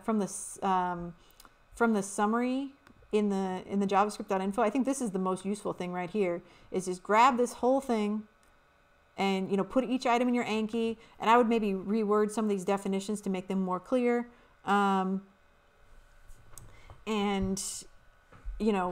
Just grab this, practice code wars, and keep doing the more simple, straightforward problems. And I think that would be the best way that I would approach it. Probably, these were definitely difficult. It was interesting, like the JS way exercises. I didn't think were nearly as hard as this. Yeah. Cardio race seemed easier. Yeah. Well, I'm glad this was helpful for you folks. Feel free to rewatch. That's what VODs are for.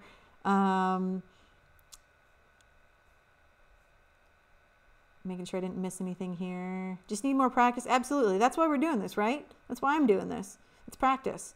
We're getting familiar. We're getting familiar with the syntax. Starting to memorize this stuff.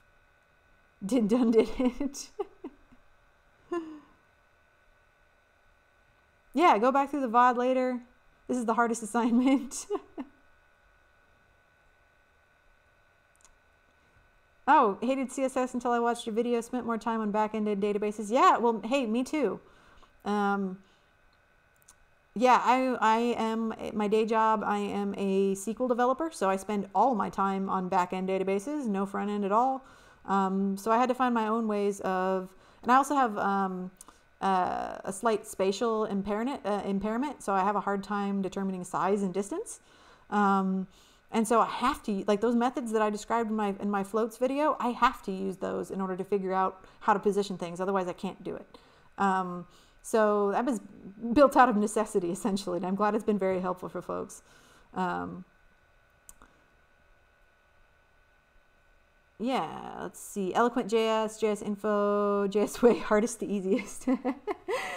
Yeah, absolutely. The Eloquent.js this time around was bonkers, man. I don't even know. That's why I didn't even want to bother talking about that one. Just because I don't even feel like it's really relevant to the level that we're currently at. I think it was still good to do, but it was way above, I think, where we're at currently in our discussions of arrays and objects. Yeah, Daiwa, you're welcome to ask questions. That's fine.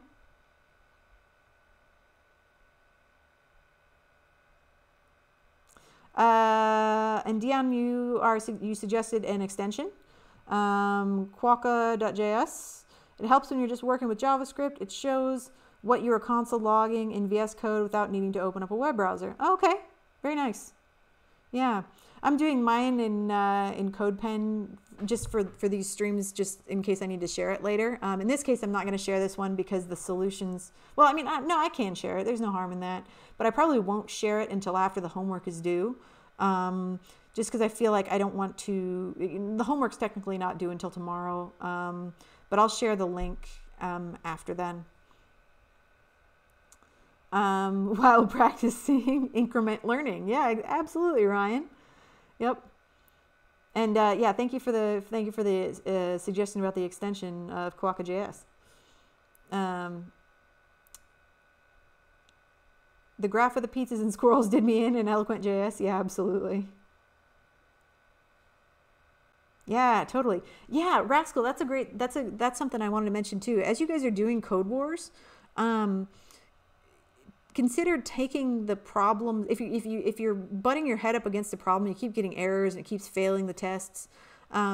Consider taking it out of the CodeWars browser and dropping it into VS Code and doing your own tests there. Or what I like to do is essentially drop it into VS Code, but run it in the browser, run it in Chrome, because Chrome has better debugging than, Chrome has really good debugging, because you can click on, when you get an error, you can click on the exact line and it'll take you to the exact line that is erroring out. So that saved me many a time with the CodeWars problems, is doing my debugging in the Chrome console and getting really great feedback on where the problems are. Yeah. Yeah. More comments on eloquent JavaScript and how weird that was. Yeah, it was very weird.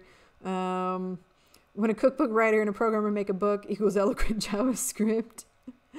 Yeah, Lejo, you're welcome. And I hope you have a great evening. Go diffuse and take a nap and cement those ideas in your brain. Two biggest problem with CodePen is when you're sure your code is right, but it doesn't pass. Are you talking about CodeWars, Dion? Yeah. You just want to flip over your table.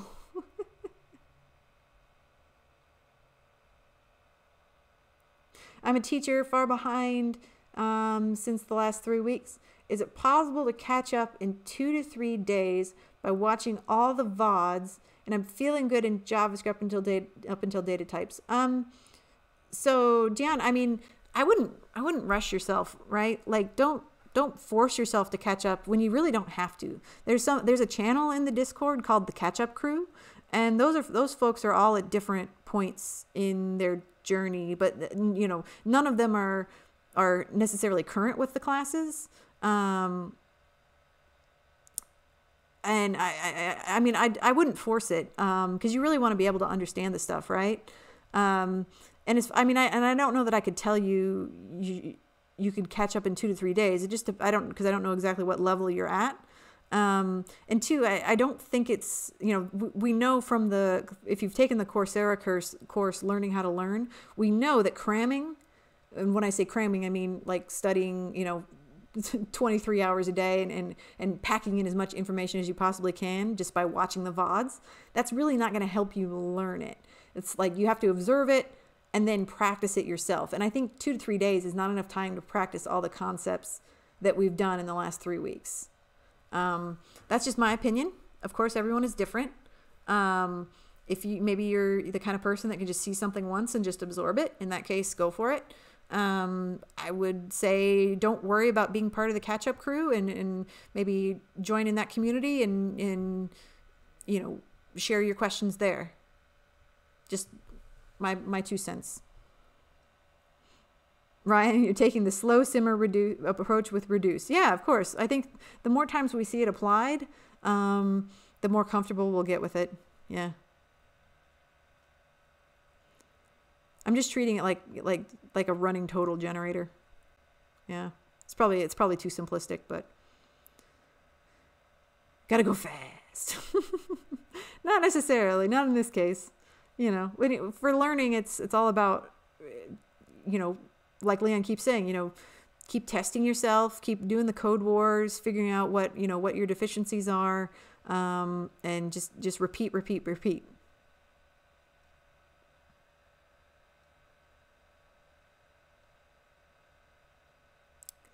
Oh yeah, Rascal did those great, Rascal, man, big props to Rascal for doing, Rascal and Miss Mar, were invaluable in my earlier streams before I was on Twitch.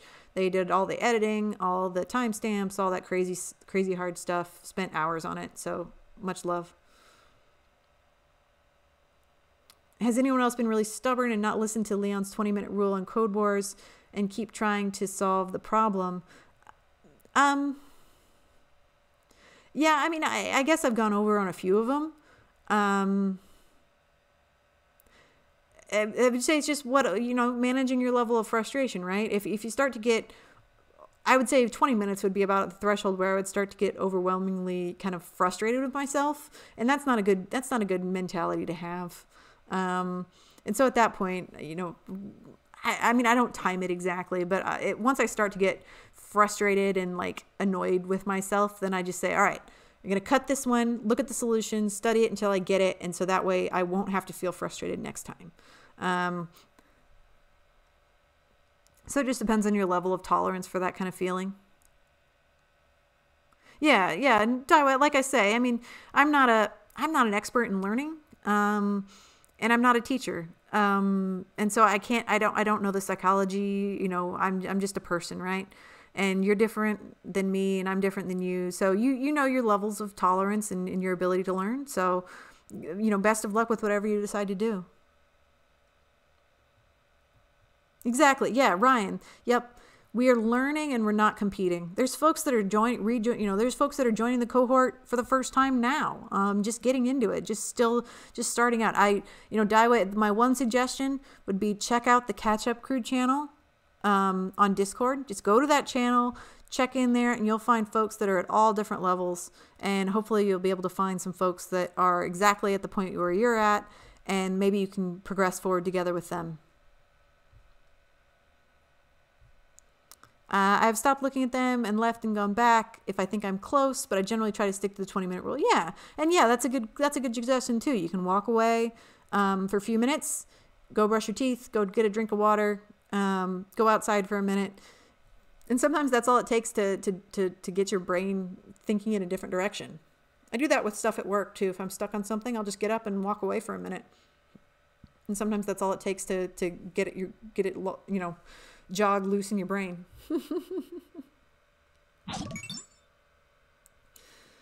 So any other questions before we wrap up for the evening?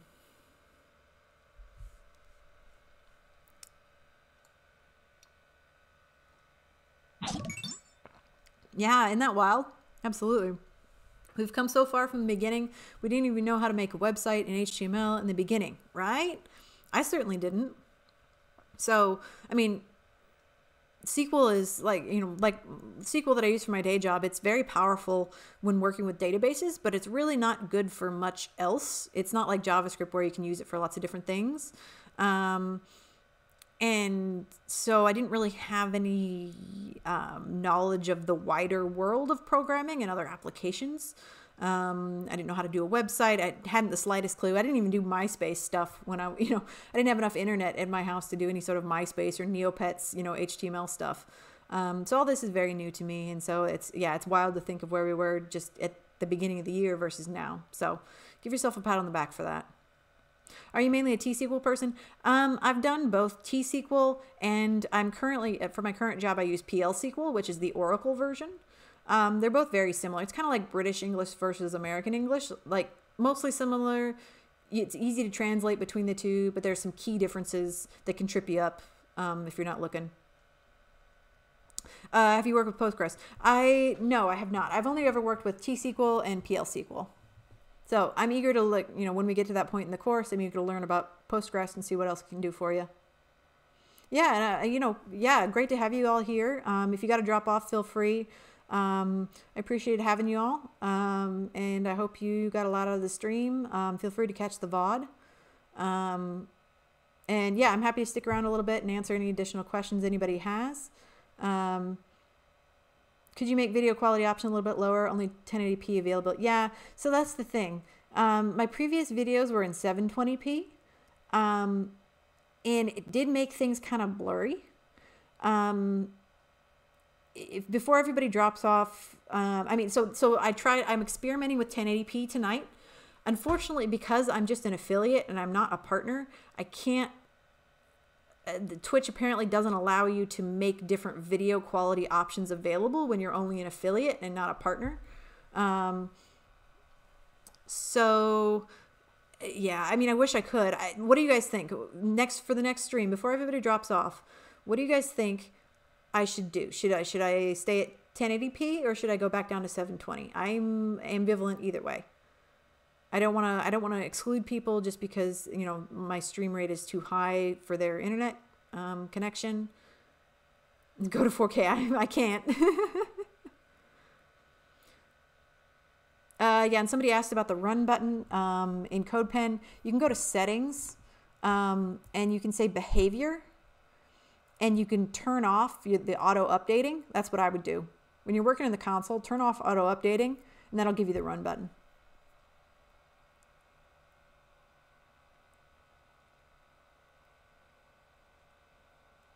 And I could try next time too. I could try going down to, so I'm right now, I'm at, I set it to 30 FPS. I could go down to 15 FPS. We could try that next time. So, you know, a lower frame rate, and see if that works better for folks. I would love to stay at 1080p if I could, just because it's so much clearer. Like especially when you get to the YouTube videos and stuff like that. When I ported my oldest stream to YouTube, it was so blurry just because it was at 720. I might try, next time we'll try going down to 15 FPS and see if that works better for folks.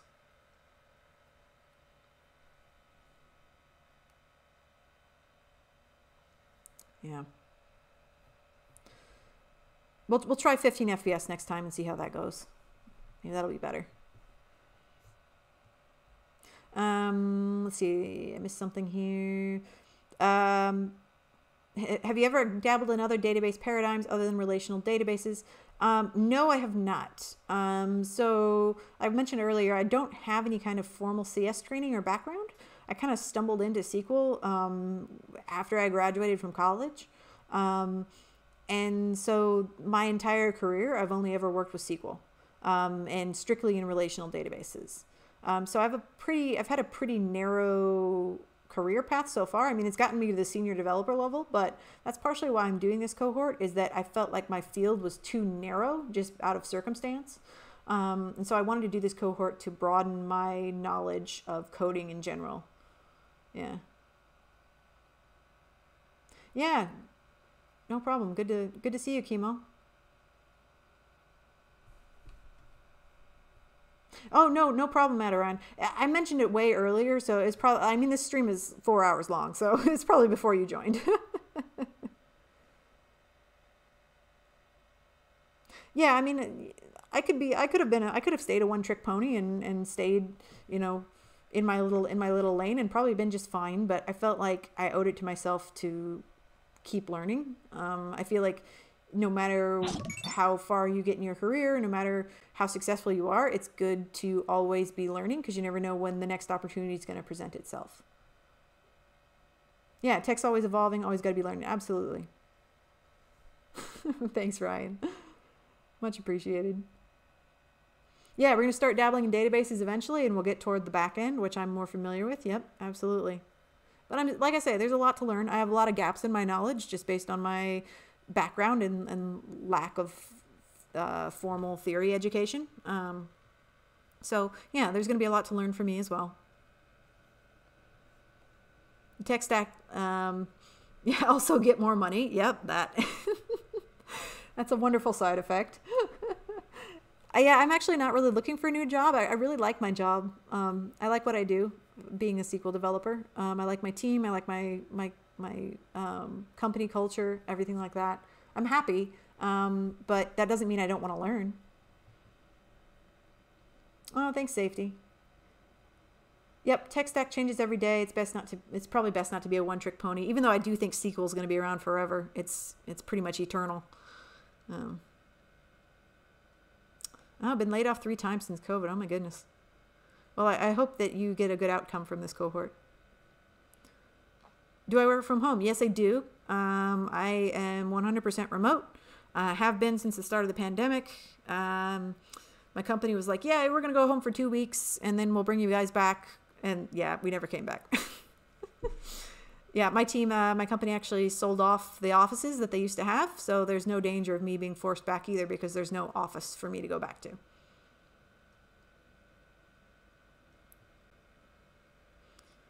Yeah, SQL will be around for a while. Companies that started in SQL will probably never leave SQL. Yeah, I would say so. You know, they might switch to NoSQL databases like Mongo and stuff like that. But I do think SQL is, I mean, given the fact that it's, you know, widely supported by Microsoft and Oracle, which are the, you know, massive tech giants, I really think that SQL is going to linger and stick around for a long time. And relational databases are easy to implement, and SQL itself is actually a very easy language to pick up. The basics are very easy. So if you're interested at all in backend, take a look at SQL, and just, you'll be able to pick up the basic syntax super quick.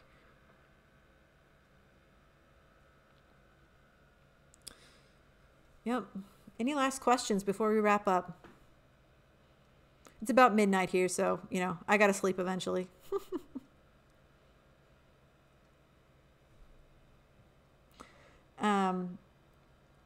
Yeah, and I guess I will see you guys again on Sunday evening as per the usual. If you're wondering when I'm going to stream again, you can look at, so on my Twitch channel homepage, you can click on the schedule tab and you'll see my schedule there.